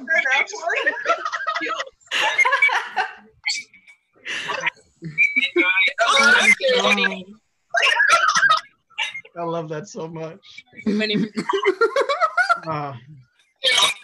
I have a picture of the border of like the banner of Hey Pa. There's a goat on my roof, and I want to make it my background so bad. Do it. I'm gonna find a way. Do it. Life finds a way. Life finds a way. I just gotta go to Google Photos. It's not that hard. There you go. I think I'd be able to Emma break made this this even image. more somehow, right? I What happens if I don't do think this? I did. This is my friend Ryan. Oh my God. Oh no. No. Stop Truth's it. going. Stop it. Stop it. MFing truths That's my up in this initials. place. I know what that Oh, means. Start, it's happening. starting with Charles. Give us a Oh ground my truth, God. Charles. Take it away, Name Charles. one Oh ground yeah. truth. One No. ground Oh my God. Charles, give us one Okay, ground truth. music. Start us off. Oh wow, it's Twitch can't Frank. see this. Short-haired Frank. That's the Oh my ground God, truth. I haven't Oh my seen him in Frank is years. terrifying. Beautiful. It's Oh my God. wow. No, it's not the same. Bring long hair Frank back. Frank is a completely different person. Holy cow. It ain't right. It Frank, just- I have an old video of you at Oh, yeah, the Mirabai GDC must be teaching a freaking out design right now. class. Yeah? It's insane. It's insane to see how different everybody is. Eric Are you looks like a different blackmailing me person. right now? Yes, I Is that am. what's happening? Yes, I am. I'm trying to line on you. Is what's gonna happen. You're teaching the MDA framework. That's I don't think elder you're going to abuse, be. my friend. Like 200 I swear to viewers. God. I don't know. We really kept it together and we're This is super too much. professional for about 6.5 hours. We tried, you I'm know. still running. As long as we I can had a laugh. window of Chrome open Actually- with almost all the student games. Did drink on stream. Not on stream, in Zoom, but Well, you could do it off. You Why could can't I just do drink it? the We already water. did it. We did it once. Let's do it twice. Yeah, everyone Stop it. You hydrate. can't Stay smoke on hydrated. stream. Everyone On drink Twitch. water. Get in trouble. Yeah, exactly. Yeah. I think you could drink on stream. To keep All that right, Frank. I think Did it's did we say get Drake on the stream? Who knows Drake? Whoever the youngest is. I'm drinking brown water. At the bottom. Someone in the Zoom call has to have a way to get to Ninja. There's no way. There's no way. No, there's not at least one connection. We And on get that to note- Ninja, we get to Drake. It's that None of the simple. woman can know ninja. Chris Wallace up in this piece. Hello, Chris. Hey, Great. congrats everybody. What's up? Chris. Thank you so much. Thank you. Streaming, by the way. We have like We couldn't 180 be still viewers. streaming because So we many said viewers. curse words. I've said bad things about NYU. It's just us. I There's think 180 someone of us in was this naked call. briefly. I think Eric took his shirt off during the werewolf. When did I miss that? Oh, there's no way we could still be on stream. I'm just hyping out on the front Is that page. true? There's rumors that during a game of werewolf, you took your shirt off. Is that true? We're about to. I think we determined that was Kenna true. was telling us all He kinds of is being stories backstage. Filth right now. Are we gonna filibuster Twitch He's until not they telling us. unban Robert's games? Yes, please. Yes. Let's do it. Unban Robert Yang. Hashtag Legalize free Yang. Yang. Legalize Yang. Gang, gang. Free Yang. Hashtag free Oh, Yang. cute. Yang. Free Yang, nice. Free Yang. Go feed your cat, Logan. Yang Gang is already She's taken, begging. guys. We gotta free Yang. Gang Gang 2. Did people notice Matt's dog yet? Because Matt's dog is very cute. Where's Matt's dog? Yeah, get Matt's dog up in here. T-Rex. Tim's Tell dog? me, can Tim's you dog pin was a Matt? dog. His dog Alright, is good. I think I really need to see this Baby dog. Babbis? That changed my life. Oh my God, So Chris, good. your background. Dogs. Oh my God. Okay, I'm closing this tab of Chrome. I can just. Yeah, let's You know let what, Logan Logan, go go. for the night. Yeah. Okay. Yeah. Bye. Who was your To sign host? off. The crack's Captioning. Okay, we'll leave the Zoom No open. problem, John? Whose background? This is Wait, I'm not background. proud of all of you. I love you all. Goodbye. Shut it Hey. down. Hey. On top. Congrats. Evil morning more.